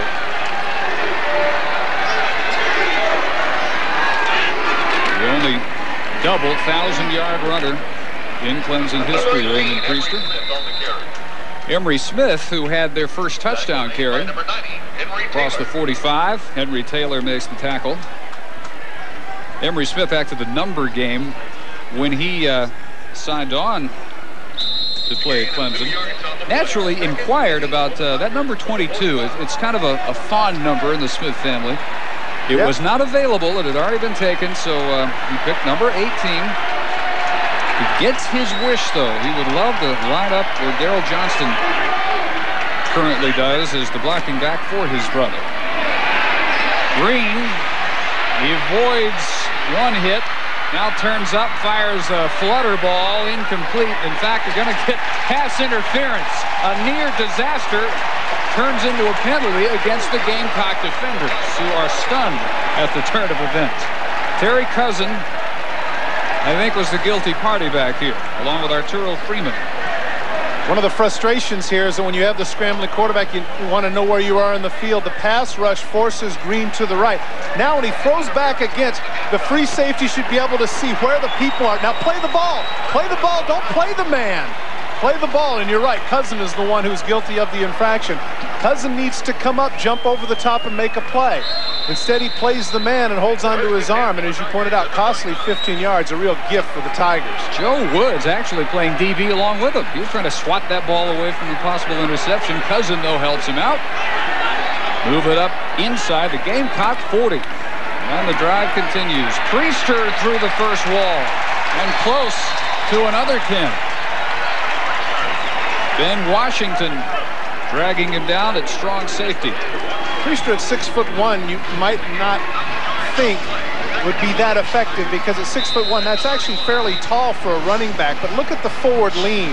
A great deal of his body is through the middle in those thighs and buttocks. And with that great center of gravity, he's able to run through the arm tackles of the Cox up to this point. He got 9. And easily picking up the first is Kelton Dunnican, who had the second touchdown for Clemson in the first half. Don't forget, as soon as we complete business, Iowa, Minnesota from the Metrodome, 8:30 Eastern. Hayden Fry squaring off against Jim Wacker in what Iowa hopes will be a jumping off point for their postseason. Number 24 ranked Hawkeyes coming in. Good opportunity here for, despite the 3 wide receiver set, this is where the strong safety can be key. Washington for South Carolina now needs to take some chances and go with some blitzes. Put 8 in the box, because you cannot account for the strong safety. And up to this point now, Clemson well over 200 yards rushing. South Carolina is going to have to take some chances to stop the running game of Clemson. Maddox bringing down Priester with actually an assist from Dunnican, the blocking back, who Priester tripped over at the 23. Give him a gain of 3, and it's 2nd and 7. Priester usually is a better second half back. He's got a long way to go to match his first half. He averages 4 per carry first half, 6 yards per carry in the second half. First man through, and Dunnican with a flag down reaches to 19.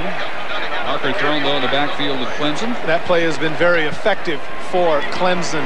2 touchdowns on the play. It's going to come back, of course, because of the holding. You saw the umpire's flag come in. Now this is going to put a little pressure on Green to see if he can deliver in the throwing game. But, you know, if I'm Clemson in this situation, because I've run it so effectively, 2nd down and very long, I'm looking at a draw or something we haven't seen up to this point. Has been a screen pass. 10 yards from the spot of the foul. Repeat 2nd down. Well, we haven't, and we did mention, though, that Green, when he goes to the air, likes the wideouts. About 4 out of every 5 completions goes to a wideout. Carolina, just the opposite. Wright's leading receiver, along with Robinson, is Staley, even with all the time he missed. 2nd and 17 from the 34. Low snap, and Green picks it up. Again evades the rush and floats an interception. Freeman weaves his return to the 27. Bad pass, bad decision all the way. Green was able to get away with one earlier when he threw that absolute quail up in the air, and it turned into an interference. In this case, you're going to see it. He does a great job getting the ball, and a good job of the offensive line keeping people away from him. Good fake right here. But here's where you should not. Here's where you should throw at the feet of people. Throws across his body, an absolute pop-up. Freeman makes the pick and does a nice job with the run back as he cuts across the field, breaks a couple of tackles. He wants to make the most of it once he's got his hands on the ball, but you pointed it out. Good call. Bad decision on the part of the quarterback, Green. Arturo Freeman's 3rd interception, and a penalty marker down, and a huddle of the officials, and we might have something after Freeman's interception.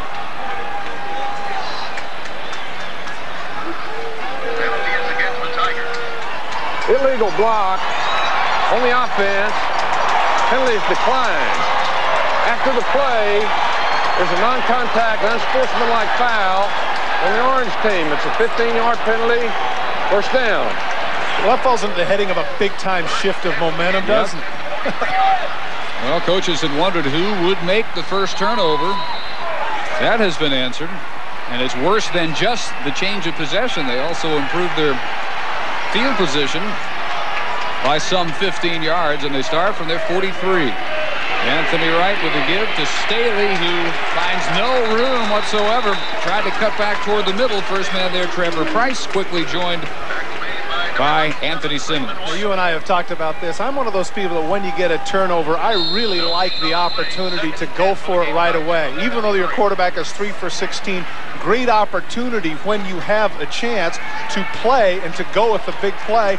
And somebody who is back in the game now despite the separated elbow is Dingle, number 52. We thought he was going to be out for the game, but he's back in. That is amazing. But he helped out on that stop. Turns this play inside. Again, Staley with no room. They lose one. There you see Dingley was actually in on the play. This says a lot for Clemson's defense because the momentum had shifted after the interception plus the penalty out to the 43-yard line. You think, uh-oh, what's going to happen now? 2 straight times they go to Staley, and 2 straight times the Clemson front 7 has stuffed him. You see Dingle forces him back against the grain. Washington Price et al. Put him on the ground. Can't believe Dingle has returned to this game. He's out now in the passing situation. Blitz threatened on 3rd and 11. Antoine Edwards runs it back inside the 5-yard line for Clemson.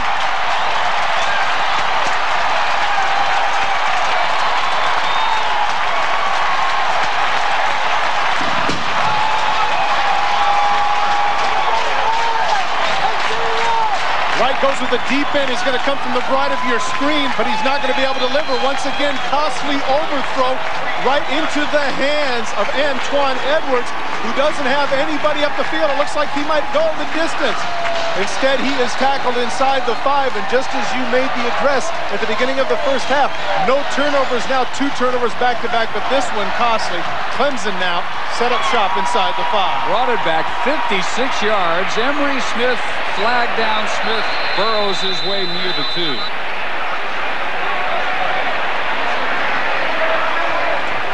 Referee is the one that dropped the flag. It's going to be against the Tigers. One more look now at the tremendous work by Edwards on the interception. This is a deep end. He has pretty good protection. Just overthrows it. Right there, completely overthrows his man. I believe it was intended for Zola Davis, and that was an absolute gift for Edwards. He has a terrific run back. But now, once again, it's funny, not just the physical, but the mental errors. 1st and goal now at the 8-yard line for Clemson. Second interception of the year for Edwards. It was a motion penalty against Clemson. Back now to 1st and goal from just inside the 8. Smith, and they're ready for that play. As you pointed out, they had a lot of success scoring both their touchdowns on the quick inside give in the first half. Smith maybe to the 6 here. Burnham and Hambrick combined for the tackle. You know what the line is. First time you fool me, shame on me, shame on you. Second time, shame on me. Well, they had 2 touchdowns out of that play. Third time, they said no. To the 6, a gain of 2. 2nd and goal.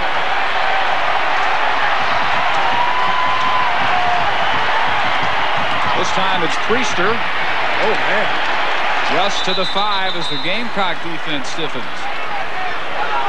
Benji Young along with Burnham this time. Remember, Benji Young was the one that ran down the reverse.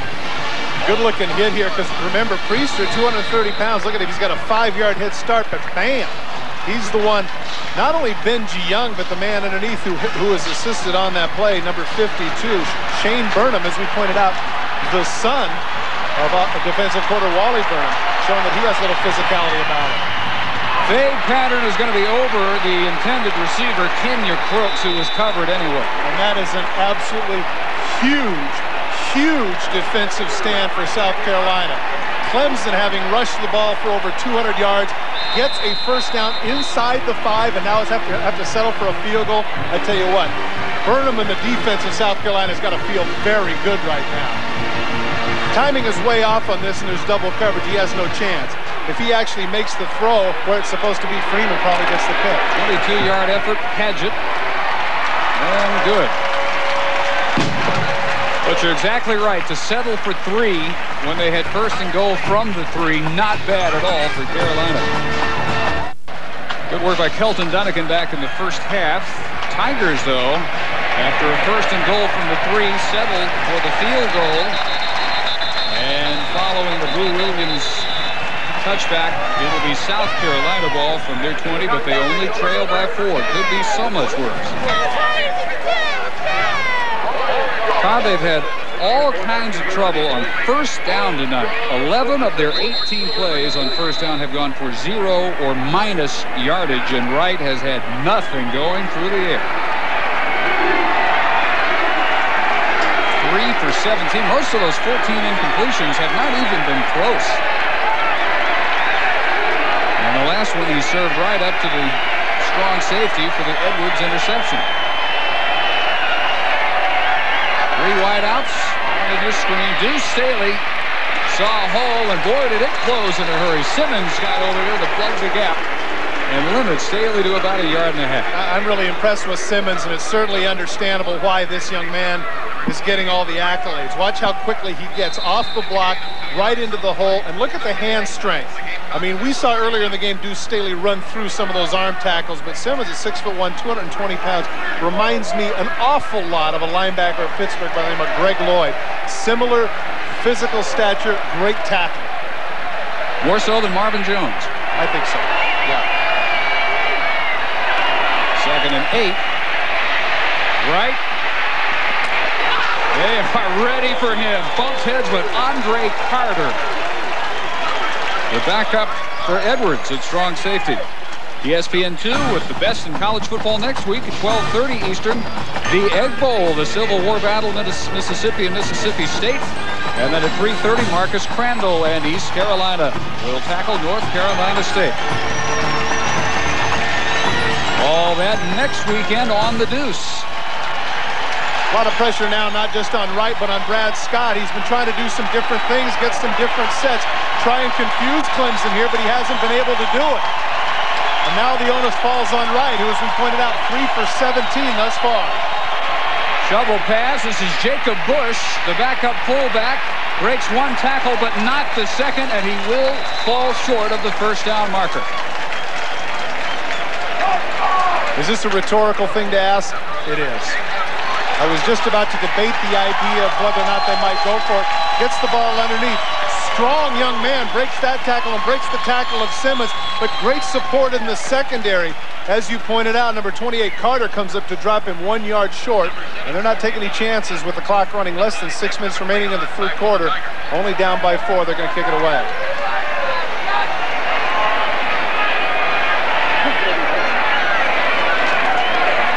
Dexter McLeon is deep. Love it. Bit of a short wobbler and wiped out right at the 37. 33-yard kick, and Burnham delivered the shot. 5:41 to go, third quarter. We'll be there Thanksgiving afternoon here for San Diego State. For the time being, though, Clemson working on a 4-point lead. They're trying to finish off their first perfect home season in 6 years. 5-0 in Death Valley and up 17-13 with a first down at their 37.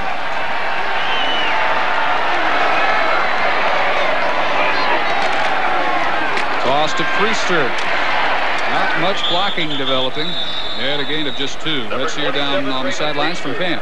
All right, Dave, and here at Frank Howard Field, something relatively new, a couple of years old. It's the Ring of Honor, which is on the far sideline. 4 former stands out in Clemson football history being honored. Steve Fuller, who played quarterback here, Frank Howard, for whom the field is named and was here for a half a century as coach and athletic director.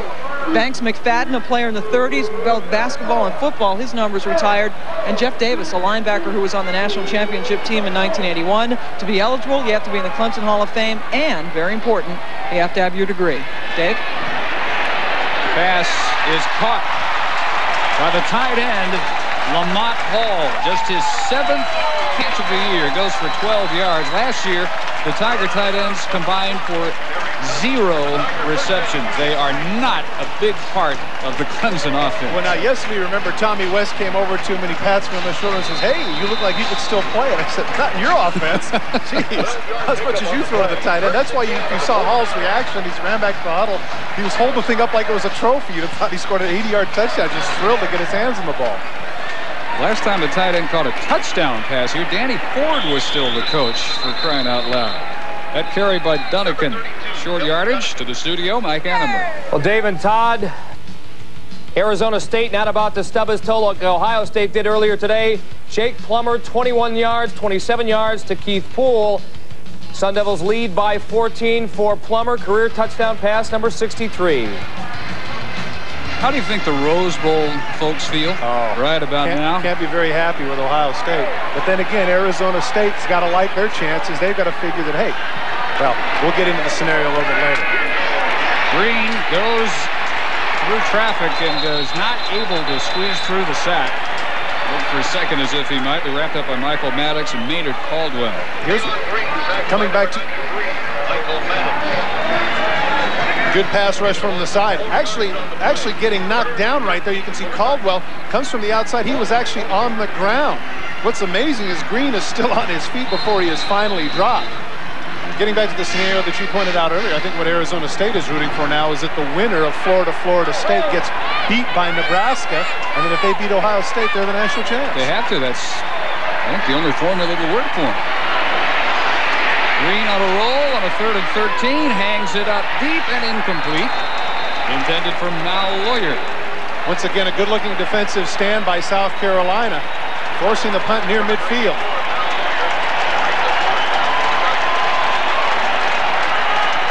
Wally Burnham engineering the massive turnaround defensively for South Carolina. They credit it to, if you boil it down to one word, attitude.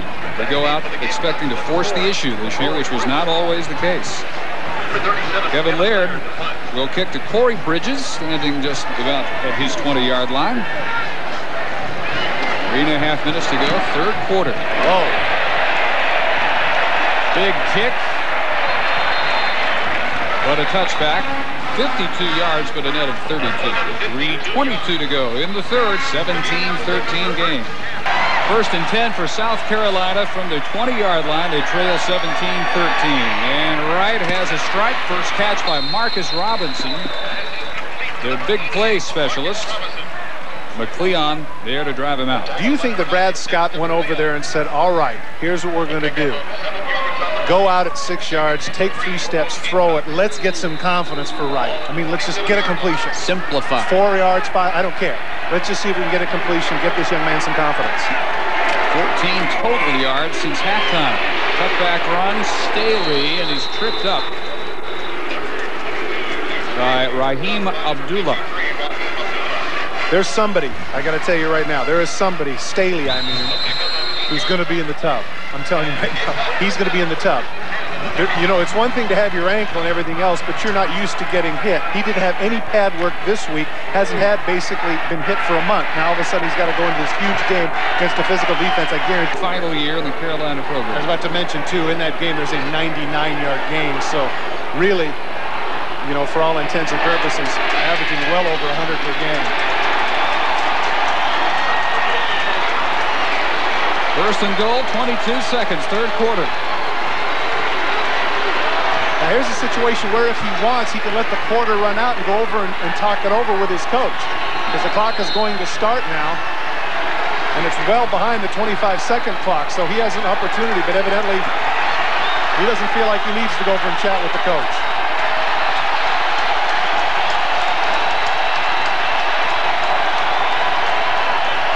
That's pretty easy. Give it to Deuce. Deuce reaches, does not quite grab the goal line, but he is inside the 1, and that will do it for the 3rd quarter. What an amazing push by that offensive line. Boy, oh boy. 15 more minutes in the battle for South Carolina bragging rights. 17-13 Clemson. The Tigers' 5-game winning streak in some jeopardy. They do lead by 4 as we begin the fourth quarter. Not many Gamecock fans at Memorial Stadium, but those who are here have a great look at 2nd and goal inside the 1. Leaping Staley, touchdown. And those people online are thrilled that they didn't score at the end of the third quarter, because now they can cheer like crazy for their boy Staley.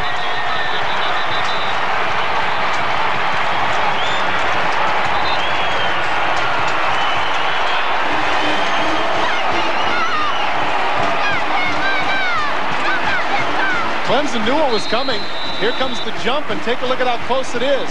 They take a good job. Does it? Whoa, he takes off from the 3. Now he just gets the ball over. I'll tell you what, good charge by the offense. Both lines in that case. But the vertical leap of Staley was able to get him over the top. Extra point by Courtney Levitt. He's good. Deuce on the deuce. Looks like an Emmy winner. Having a terrific game, and he's got to feel very good about himself, because you come into it after missing 3 weeks with an injury against a highly ranked team like Clemson that's been playing some outstanding defense, and to be as effective as he has been tonight, that young man's got to be thrilled. And animated. Just to continue our discussion from a moment ago, I think he's feeling no pain whatsoever. He has taken a beating, to be sure. Well, no surprise, the key play of the drive is his big run. 2nd and 10 after throwing 3 straight times. Staley bursts up the middle. Great job of the right side of the offensive line. Even though he's a little gimpy, might not have the same speed, makes the cutback and sets up South Carolina in good situation with the 1st and goal. That was the key play of the drive for the South Carolina Gamecocks.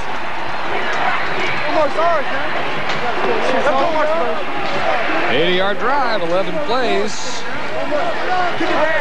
New Staley the whole show. In a back-and-forth game. 2nd lead tonight by the Gamecocks. Glorio's kick. Returned from the 4 by Allen. Michael Allen. Nicely done to the 32, 28 yards on the return. Let's hear from the studio and Mike. Guys, with all the talk about Jake Plummer and Keith Poole, Arizona State's hottest player in the last month, running back Terry Battle, he scores from a yard out here. That is 13 in the last 5 games, his 3rd of the evening. Arizona State by 3 touchdowns. Now I'd be interested when we come back and talk a little bit more about Arizona State, Mike Adamley's opinion as well as yours, Dave. I'm thinking that Arizona State has a legitimate concern about whether or not they could be #1. A team that spanked Florida by 40, they beat 19-0. You got a case, yep. Priester, no gain. Fired up Shane Burnham from middle linebacker. ESPN2 proud to bring you the 52nd Grey Cup tomorrow at 6:30 Eastern. Toronto led by league MVP Doug Flutie. Remember him? He returns to the Cup for the first time since '91. Montreal making its 19th Grey Cup appearance. Counters with receiver Darren Flutie. It's the CFL's best. Only on the Deuce tomorrow at 6:30.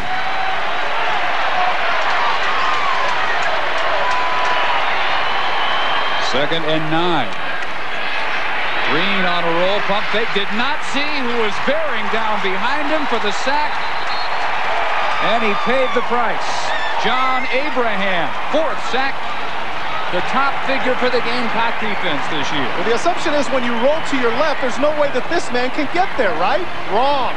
Take a look at the speed of number 95. Abrams comes from behind and strips the ball, almost gets it free. You know, you have to make the assumption from the backside you can't get caught by a defensive end, but this is what they're going to more and more. You've got 220, 230-pound defensive ends that can run. That describes Abraham, true freshman from Timmonsville, South Carolina. Almost stripped the ball from Green. Loss of 3. Shotgun on 3rd and 12 to the side. And Crooks makes the catch, and he's going to have the first down. Wow. First catch tonight for Kenya Crooks. Green picked the right time to make a good throw. He's only looking at one guy, and that's Kenya Crooks, who slides down and makes the catch. Outstanding catch by Crooks, but a pretty good throw by Green, who delivered it in a spot that only Crooks could get it. Both these quarterbacks are not going to enjoy looking at their numbers in the depth, and made some clutch deliveries. You also have to figure that right there, Wally Burnham's got to be frustrated. He had exactly what he wanted. He had 3rd and 13 with a quarterback who had struggled up to this point.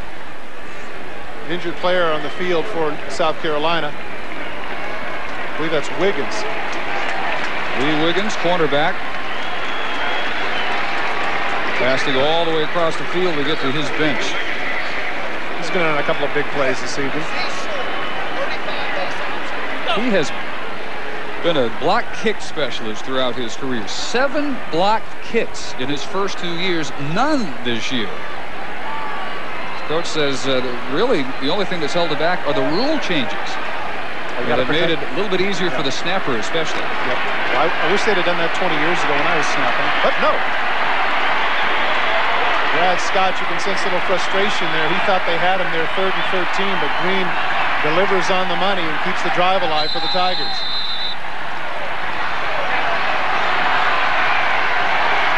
No tight end, 3 wide receivers. High formation, option pitch, Priester. Run out after maybe a yard.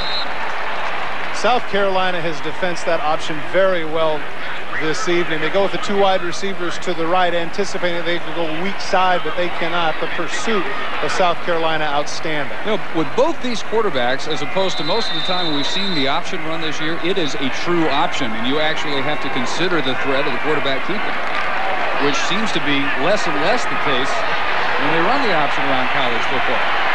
The running ineffectiveness, though, for both quarterbacks has been from the pocket. Off the play fake, Green got a step around trouble. Now running for his life. All that for a gain of 1 yard. Run down by the ultra-quick linebacker, Benji Young. Well, Benji Young is able to pursue him, but Burnham, among others, should have had the play. Play action fake. Now he's going to roll to his right. Right there, he's able to make the juke. He's able to get away from Burnham. In fact, he's going to get away from Burnham twice. Now Burnham gets up. I can get him. No, he misses him twice. Now Green comes back, and as you pointed out, great speed on the part of number 49, Benji Young, to drop him down. Now once again for Clemson, 3rd and long. 3rd and 8. Green was on target last time. Hurried again. Down at the 35, and Burnham didn't miss this time. 3rd time's the charm. First 2 times he couldn't get him. Now the 3rd time he finally is able to drop him. And the question I have to be asking here on this particular drive, what happened to Raymond Priester? Nealon Green, you can see, first is forced out of the pocket by the rush by number 95, John Abraham. He forces him out, and Burnham is able to get him by the shoelaces. Pretty happy about it. Hey, Dad, what do you think of me, huh? Not bad. 10-yard loss. Off the side of Layard's foot. It's a bit of a hop and out at the 29-yard line. Punt travels 35, 11:34 to go at Clemson. Death Valley. Not a real happy place at the moment because the Gamecocks have a 3-point lead. They take over at the 28-yard line, 1st and 10. 2 tight ends. Extra blocker for Staley, who is tripped up at the line of scrimmage by Anthony Simmons. To Mike Adamley we go. Dave and Todd, Alabama, of course, trying to earn a spot in the SEC championship game by winning the West. They're on their way. Freddie Kitchens, the Michael Vaughn touchdown. The Tide leads 17-0. 3:32 to left to go in the first. Guys? Much better pass than the last one we saw Freddie Kitchens throw last week, but he's recovered evidently. Great start tonight for the Tide. First time both those teams entered that game off a loss in 14 years. Fake right, wanting to go deep, hangs it up for... This is the advantage that you have with a big body. The coverage isn't that bad. In fact, you could argue that it might have been interference on the part of Peter Ford, but at 6'4", 209, big man is able to separate himself from the defender and make the big catch. 47-yarder, handbrick, run out at the 3. 19 for number 19. Giving Staley a breather. Gamecocks look to add to a 3-point lead. Once again, the offensive line of South Carolina assertive. Simmons just is right in the hole, but he can't make the play, and the result is Hambrick is able to cut to the outside. And as you pointed out, big man gives them up opportunity to change things up. 220-pounder, he can run through some people. First down and goal to go. Hambrick, only man in the backfield, takes the give straight up the middle and turned away just as he noses toward the goal line by Trevor Price. You know, you're the one that called it earlier in the game. You mentioned the fact that his percentage may not be good. We're talking about right here. But when he does deliver, he can deliver some beauties. That was close to 60 yards in the air, and it was right on the money. Robinson is the great target for the deep ball, too. He hadn't caught that many. 19 catches coming in, but 24 yards per catch. Well, that'll certainly help his average per catch, too, won't it? About double it. Wright's numbers not that impressive, but he's got him in position to pull a fairly big upset. Second down and goal from the 1. Hambrick, touchdown.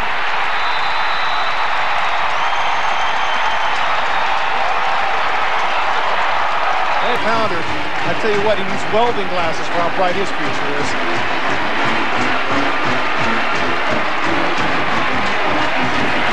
Love it. For a 10-point lead. Boy, that's a bright future. It is indeed.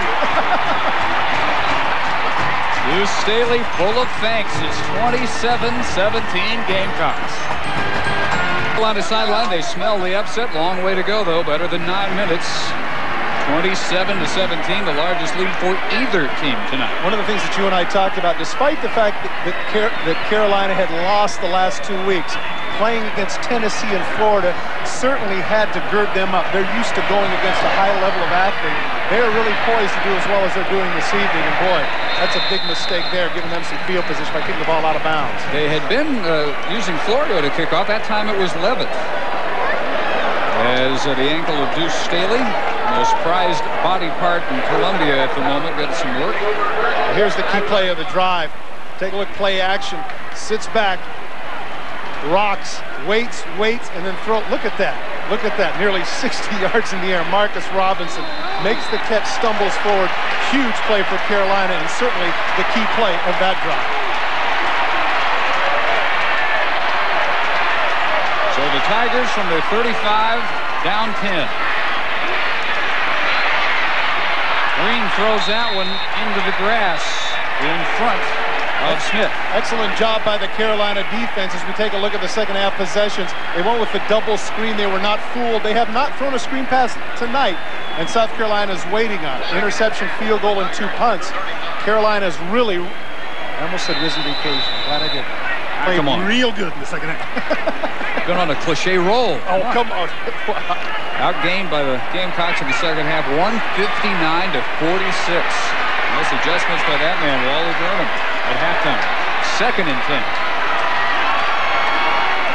Green overthrows. Kenya Crooks. It'll be third and 10. Let's go down to Pan.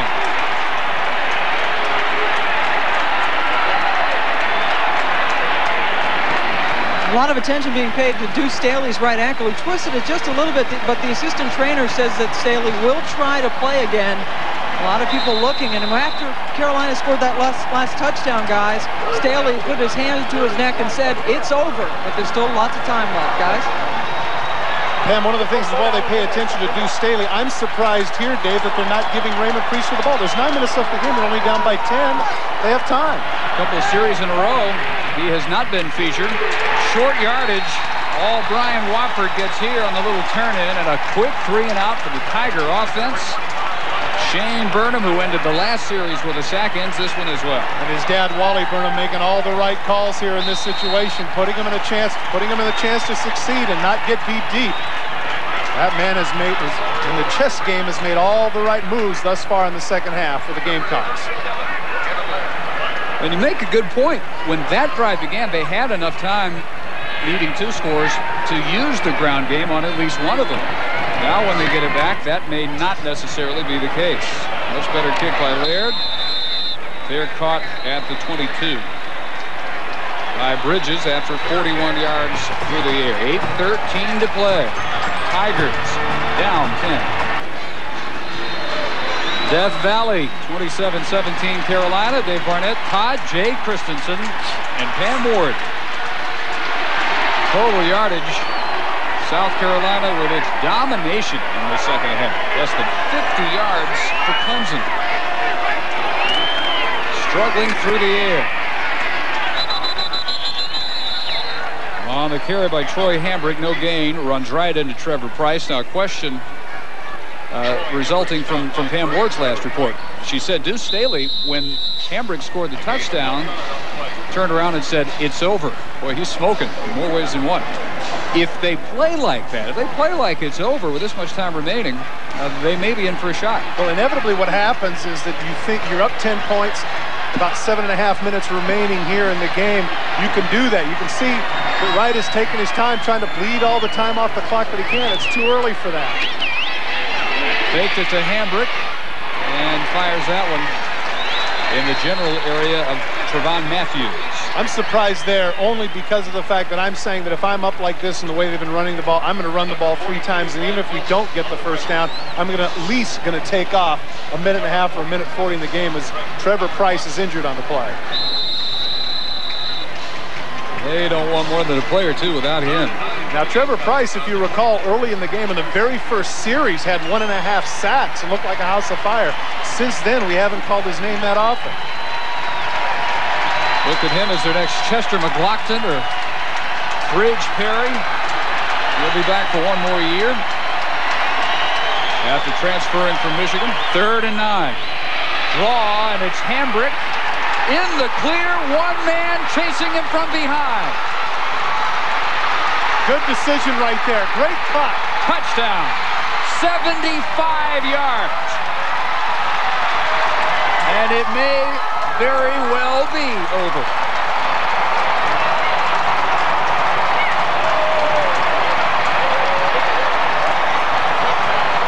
A very predictable call by South Carolina, but Clemson is not prepared for it. Drop play to keep the clock running. Great blocks at the point of attack. Now when he gets into the secondary, he knows the man is chasing him. He feels him right there. Right as he feels like Abdullah might get him, now he makes the burst. Right there. And that throws Abdullah off stride. He can't catch up to him now. Hambrick, great instincts for a runner. 75 yards for the freshman. Boy, oh boy, that's a happy young man. It might be over. Levitt for the point. 34-17 Carolina. Take a look at the blocks by the South Carolina offensive line.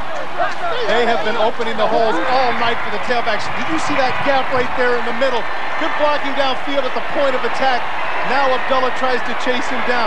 Hambrick might take a little grief for this in the films, but you say, wait a minute, that outside backer was catching. No, I knew he was there. I was teasing with it, and right there, I'm posting him with the Superman jump.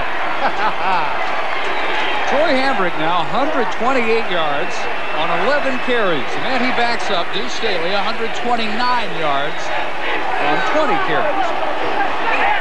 1-2 tandem, one of the best.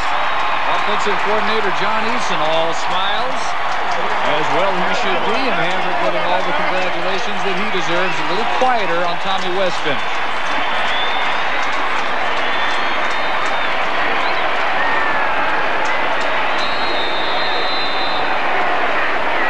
I would think that the bowl people, particularly the Independence Bowl, have to be very impressed with what they've seen here. Not only with Hambrick and Deuce Staley, but an exciting quarterback in Wright. Robinson, exciting wide receiver, and of course the defense. They have some tough people on that South Carolina side of the defense. I certainly, if I'm a bowl person, got to consider this team. Well, the Independence has a representative here, so he's all eyes, no doubt.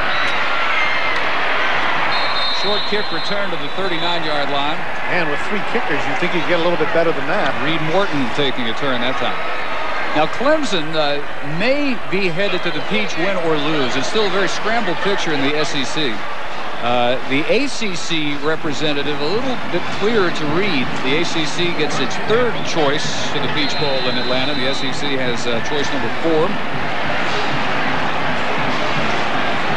Right now, all they're thinking about is how can they avoid again losing to Carolina at home. This would make 6 years in a row for the visitors to win in this series. Green, though, with a huge run on the quarterback keeper to the 47 of Carolina. Good for 14 yards. The running backs for South Carolina, as you pointed out, the numbers outstanding. And Hambrick's average per carry, look at that. That's over 11 yards per carry for Hambrick, and of course a lot of that due to that 75-yard scamper. But the impressive part of it really has been Staley. Coming back from that injury, who knows? Your confidence isn't there. You haven't been hitting the longest period of time. For him to come out and get a 100-yard game, just outstanding. Todd, we just saw a note for those of you who are paying attention to the bottom line that will send some shockwaves out of Alabama. Green will again keep. No, pulls up, might have been past the line of scrimmage. It's incomplete. He was very close to the line of scrimmage. Bottom line note, we just showed you Gene Stallings is expected to announce his resignation following tonight's game with Auburn.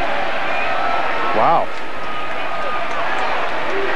Not been a good week in Tuscaloosa after their loss and the way they lost to Mississippi State last week. Even so, that would be a fairly major surprise. Gamecock fans, few though they may be in Death Valley, have 6.5 minutes still to sweat out.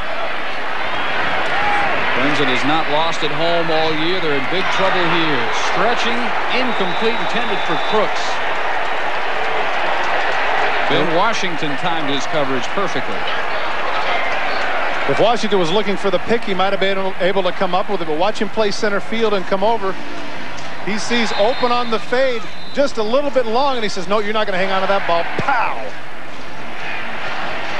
Good job of playing center field, and Washington comes over and wants to deliver the blow. If you're going to catch it, I'm going to make you pay for it. Even if you don't, I'm going to administer some pain. 3rd and 10. Carolina 40% converting third downs, and they will use their first timeout of the second half. Running out of time, down by 17, 6.5 to play. The Tide head coach expects to announce his resignation following the Auburn game. That is the report we have out of Birmingham. In the general area of the sideline, what a catch by Kenya Crooks. He brought it in 24 yards, and the drive stays alive for Clemson. Short corner in between the zones. You can see he's going to follow his man underneath, get behind the corner. You can see the zone. There's the dead spot right there. Green able to find it. Crooks reach backs and makes a nice catch. Takes another punishing hit from Washington, but he's able to hang on. Last 2 years in this rivalry, the team that's controlled the fourth has controlled the scoreboard. Last year it was 17 all headed to the fourth quarter. Clemson had 21 unanswered points and won it 38-17. They hope for a repeat performance here. Priester takes the swing pass.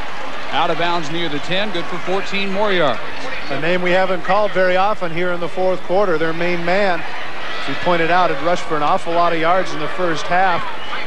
But then for some reason in the third and fourth quarters, he was not utilized. Of course, now down 17, they're going to have to throw the ball. But, you know, one of those things that I'm sure the offensive people of Clemson will second guess themselves when they take a look at the films tomorrow. Mike Robbins into the game. Top of your picture, wide right along with Brian Wofford. Woods and Crooks are wide left. Lone setback is Priester. Shovel pass. Read well by Benji Young. No gain. Well, South Carolina had come with a blitz on the inside, and of course, in that situation, that's not going to be as effective. All the lanes are covered by South Carolina people. There's a young man that has had an outstanding night tonight. You just saw Benji Young, sideline to sideline. He's been ranging, making some plays. While it was still the kind of game where Priester could control it, he was almost unstoppable. 18 carries, 137 yards. Now, though, they've got to throw. Here comes Wofford slanting in all the way to the end zone.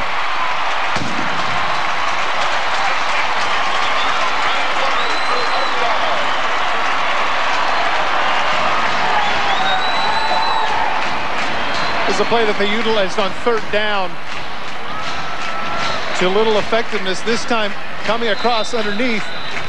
South Carolina people are not as quick to come up. Good block there. You saw by number 75, Glenn Roundtree. And that opens the gates for the touchdown.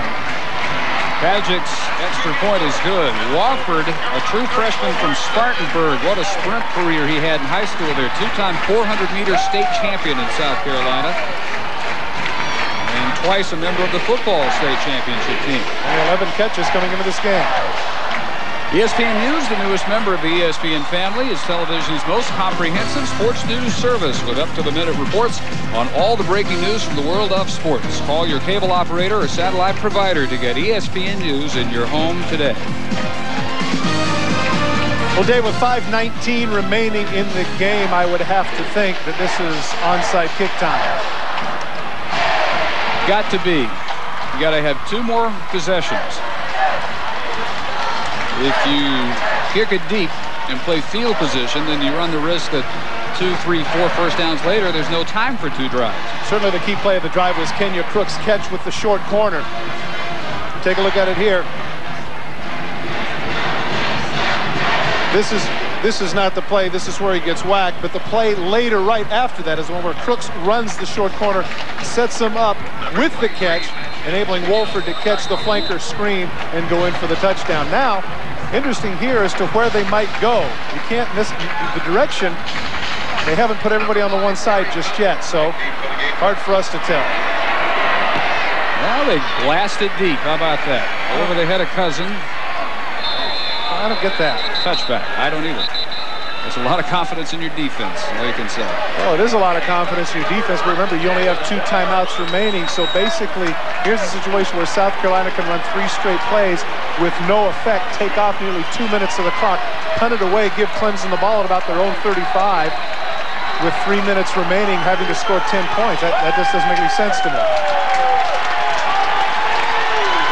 But then quantum physics doesn't either, so I don't know.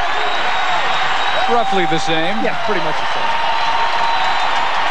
Tiger fans on their feet. And they comprise about 80,000 of the 83,000 plus in Death Valley.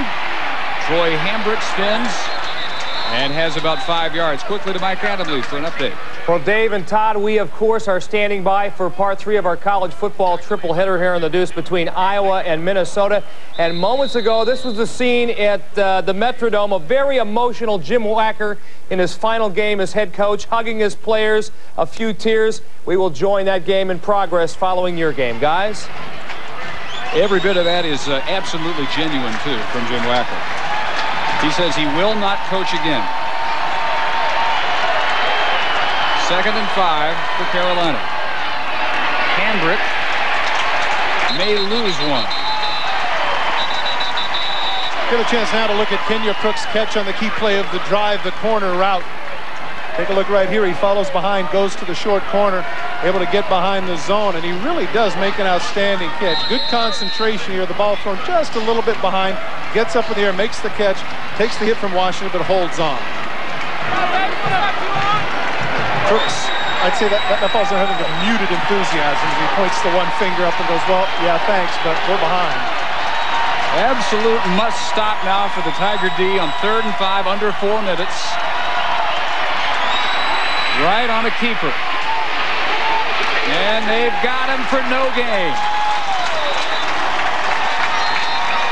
Good call, though, by South Carolina, and now Clemson takes a timeout with 3:48 remaining. 1 timeout left for Clemson. 10 points down, 3:48 to go. That will kick, and you know the Tigers are going to bring some heat. Well, you thought they would. I thought they would. And it's still a very poor punt with no pressure at all.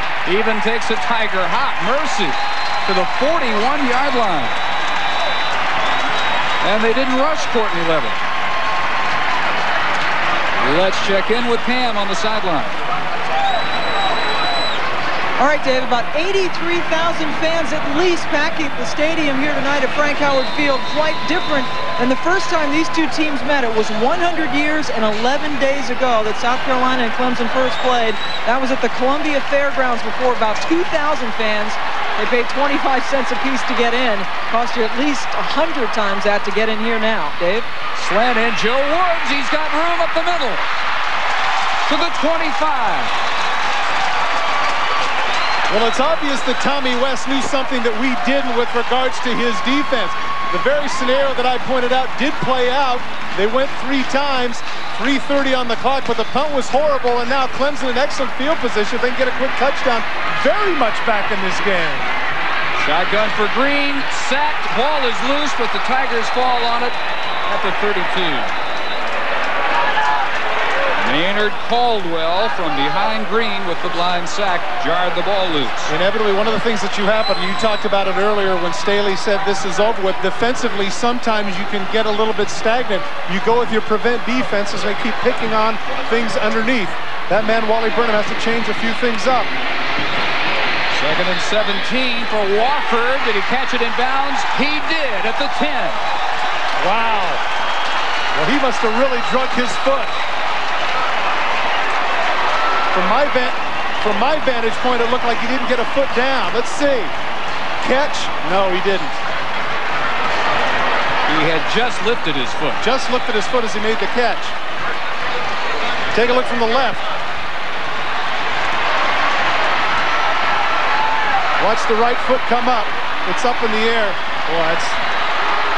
Clemson gets a break. That is now 1st and goal, Clemson. Green. Lots of time. Now it breaks down. He spots somebody open at the 10. It's Priester. Touchdown.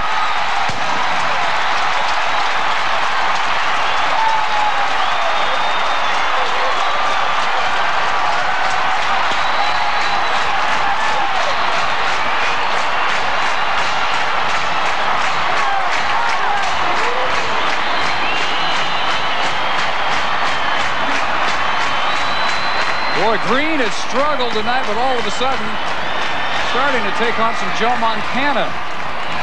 Padgett's extra point. Whoa. 34-31. Now take a look here. He's looking at one man right here is the corner. Now watch if we can slow it down right at the end. Watch the possession and where the foot is. Watch the catch. There's the catch. The right foot's up, and it's out of bounds. And look, the ball is up in the air right there. He never had control of it.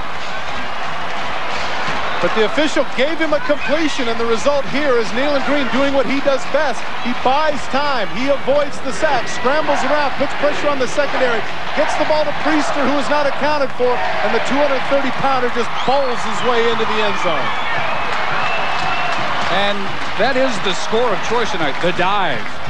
Well, now we're looking at a situation where Clemson has 1 timeout, 2:47 remaining.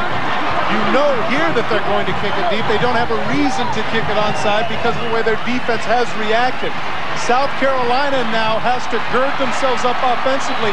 And now when Deuce Staley said it was over, I'm beginning to think it was over for him because we haven't seen him since. Hambrick has been in every series. Be interesting to see now if they go with Staley, because here's a great opportunity for Clemson to not just kick it into the end zone, but kick it deep. South Carolina has their hands team up, and the gap from the 45 back to the receiver is a big one. Clemson can put themselves in some excellent field position here if he doesn't kick it all the way into the end zone. He pops it up. That's a good decision. Terry Cousin under it at the 20.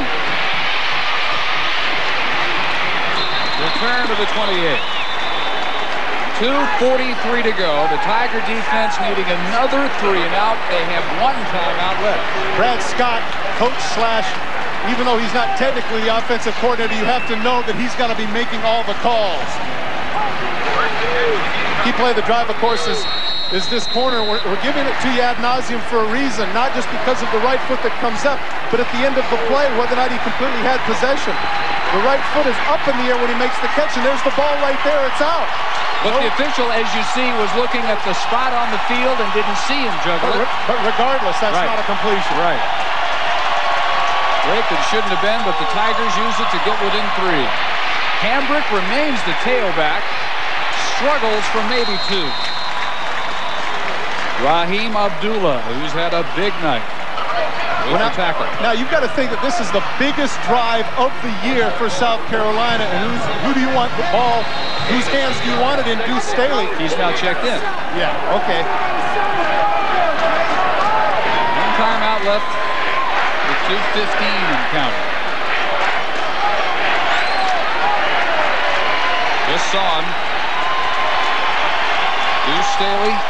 game at tailback. Sat out a couple of series. Under 2 minutes. Toss to Deuce.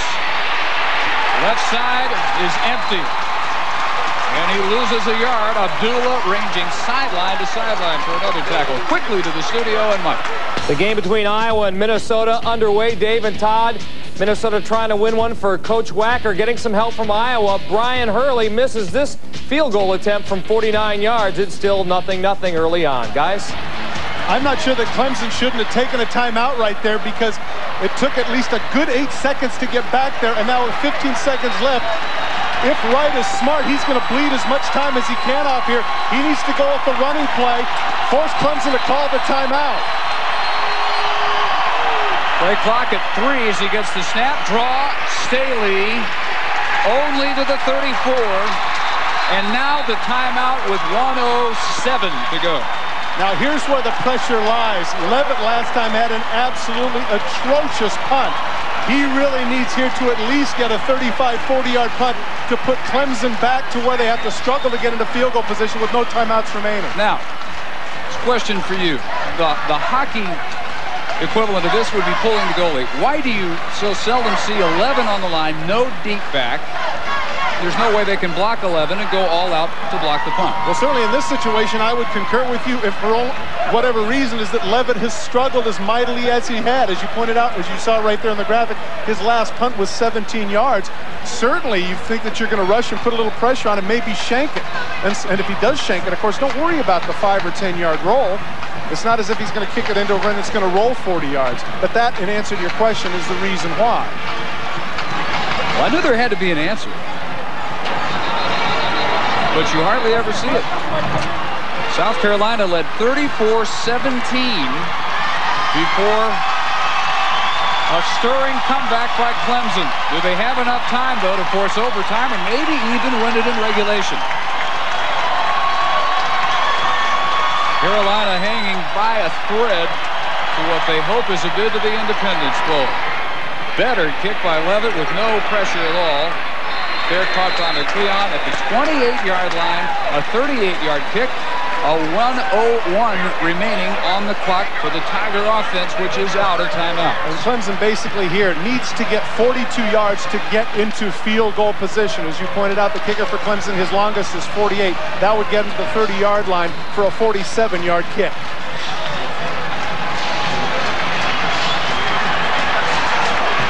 Now the soul has left F. Allen. Standing room plus tonight. Priester is the setback with 4 wide. Green with time, batted down by Taylor. Henry Taylor, the defensive tackle, with 57 seconds. How many times do we see it in college, pro, high school, whatever, football? Team has struggled to throw the ball. Now all of a sudden in a prevent situation, as you pointed out, 2 quick touchdowns for Clemson very much in this game. The pressure certainly lies on the South Carolina defense to do something to shake things up, because what drives you crazy is when you have that active quarterback, Nealon Green, who can scramble out and create a big play out of nothing.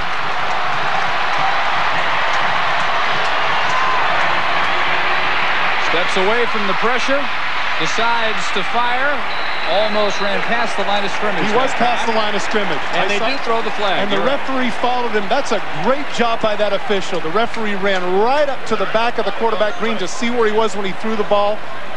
That's a great hustle on the part of the official. He was close one other time tonight. They didn't call it. And I thought they wouldn't call it here, but at the last second, the flag did come down. Take a look at Bill. Watch him right there. Take a look at Bill Goss. He's going to run right up. Now look what he takes a look at. He looks at the yard marker. Bill Goss drops the flag. That's an excellent job by the official, being right on top of things. I like to see that. I like to see people that are going to hustle and be sure of the calls. And a loss of down. It'll be 3rd down. What really hurts, the loss of down. 3rd and a long 13 from their 25-yard line. Take a look at the short corner route. That's been the big route for them thus far here in the 4th quarter. Green now has time. Fires, caught by Woods. 1st down, and he got out of bounds. Or Crooks makes the catch. Good for 11 yards for Kenya Crooks.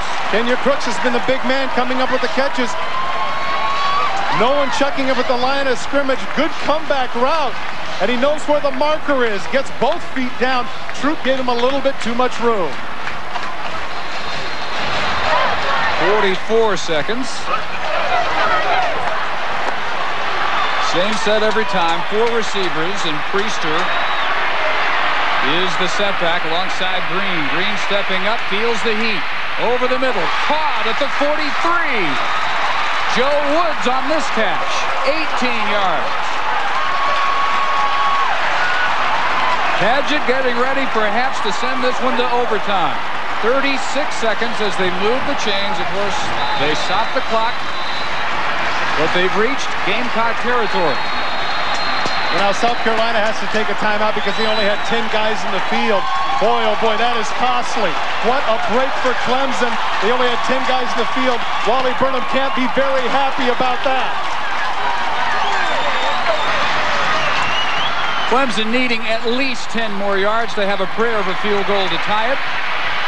And Green has wide open spaces inside the 25 to the 20 and out of bounds with 22 seconds.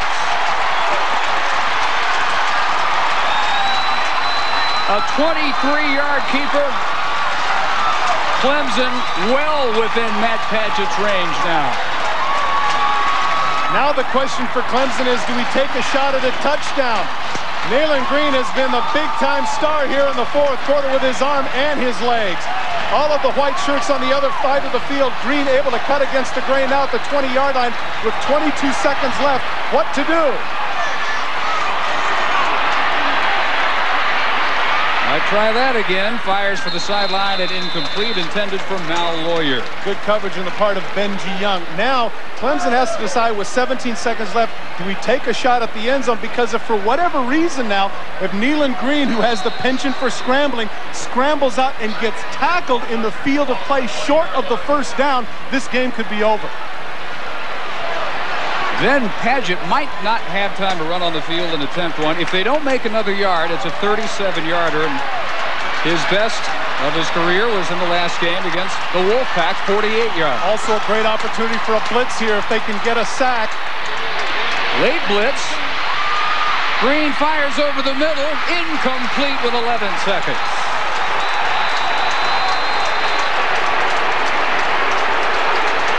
For Chris Robbins, who had a hand on it. Chris Robbins, a reserve quarterback. Take a look at the coverage. Throwing across his body. Good block there on the part of Priester, knocking things off. Take a look at the end of the play. Washington tries to go around and make the play. That's a good non-call by the official. Robbins wants the call, but he's not going to get it. And well, they're not going to wait. Field goal unit comes on for Clemson, and it will be Paget to try to send it to overtime from 37 yards. But first of all, the Gamecocks will ice him with a timeout. Boy, you know what? That's a bad decision, and here's why. They had 6 seconds remaining on the play clock. There's no way that they could have got that field goal off in that period of time. South Carolina should have just let it happen because people run out of the field. They made a late decision with regards to the field goal. That would have pushed them back to 42. The people on the field and Wally Burnham should have been cognizant of that. They gave Clemson a big break. Matt Paget is a freshman. And even if he had been a senior in this position, I don't know if there's any preparation for it, really. No, there really because isn't. all you're talking about is the entire state being either on your back or patting you on the back for an entire year. Goalpost 37 yards away. No breeze whatsoever. Paget on the year. 7 of 9. Well, this is a good decision on the part of Clemson because you'd argue even if he is back there, even if he gets the first down, even if all those things go well, he's got to hustle up, spike the ball, and you don't know if that can happen in 11 seconds on the 20-yard line. This is a good decision on the part of Tommy West.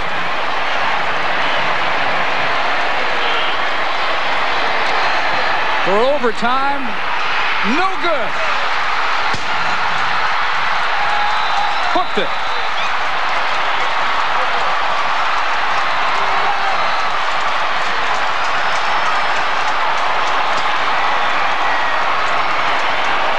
One streak ends, another continues.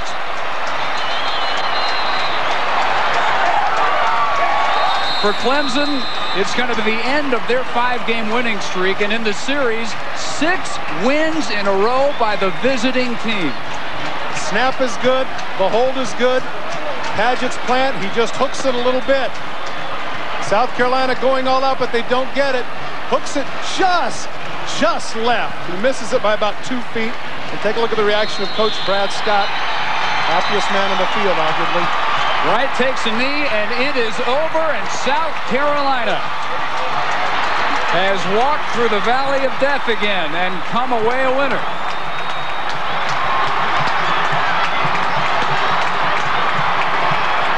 So for Todd Christensen and Pam Ward, Dave Barnett saying so long from Clemson with the final score again. South Carolina wins it 34-31.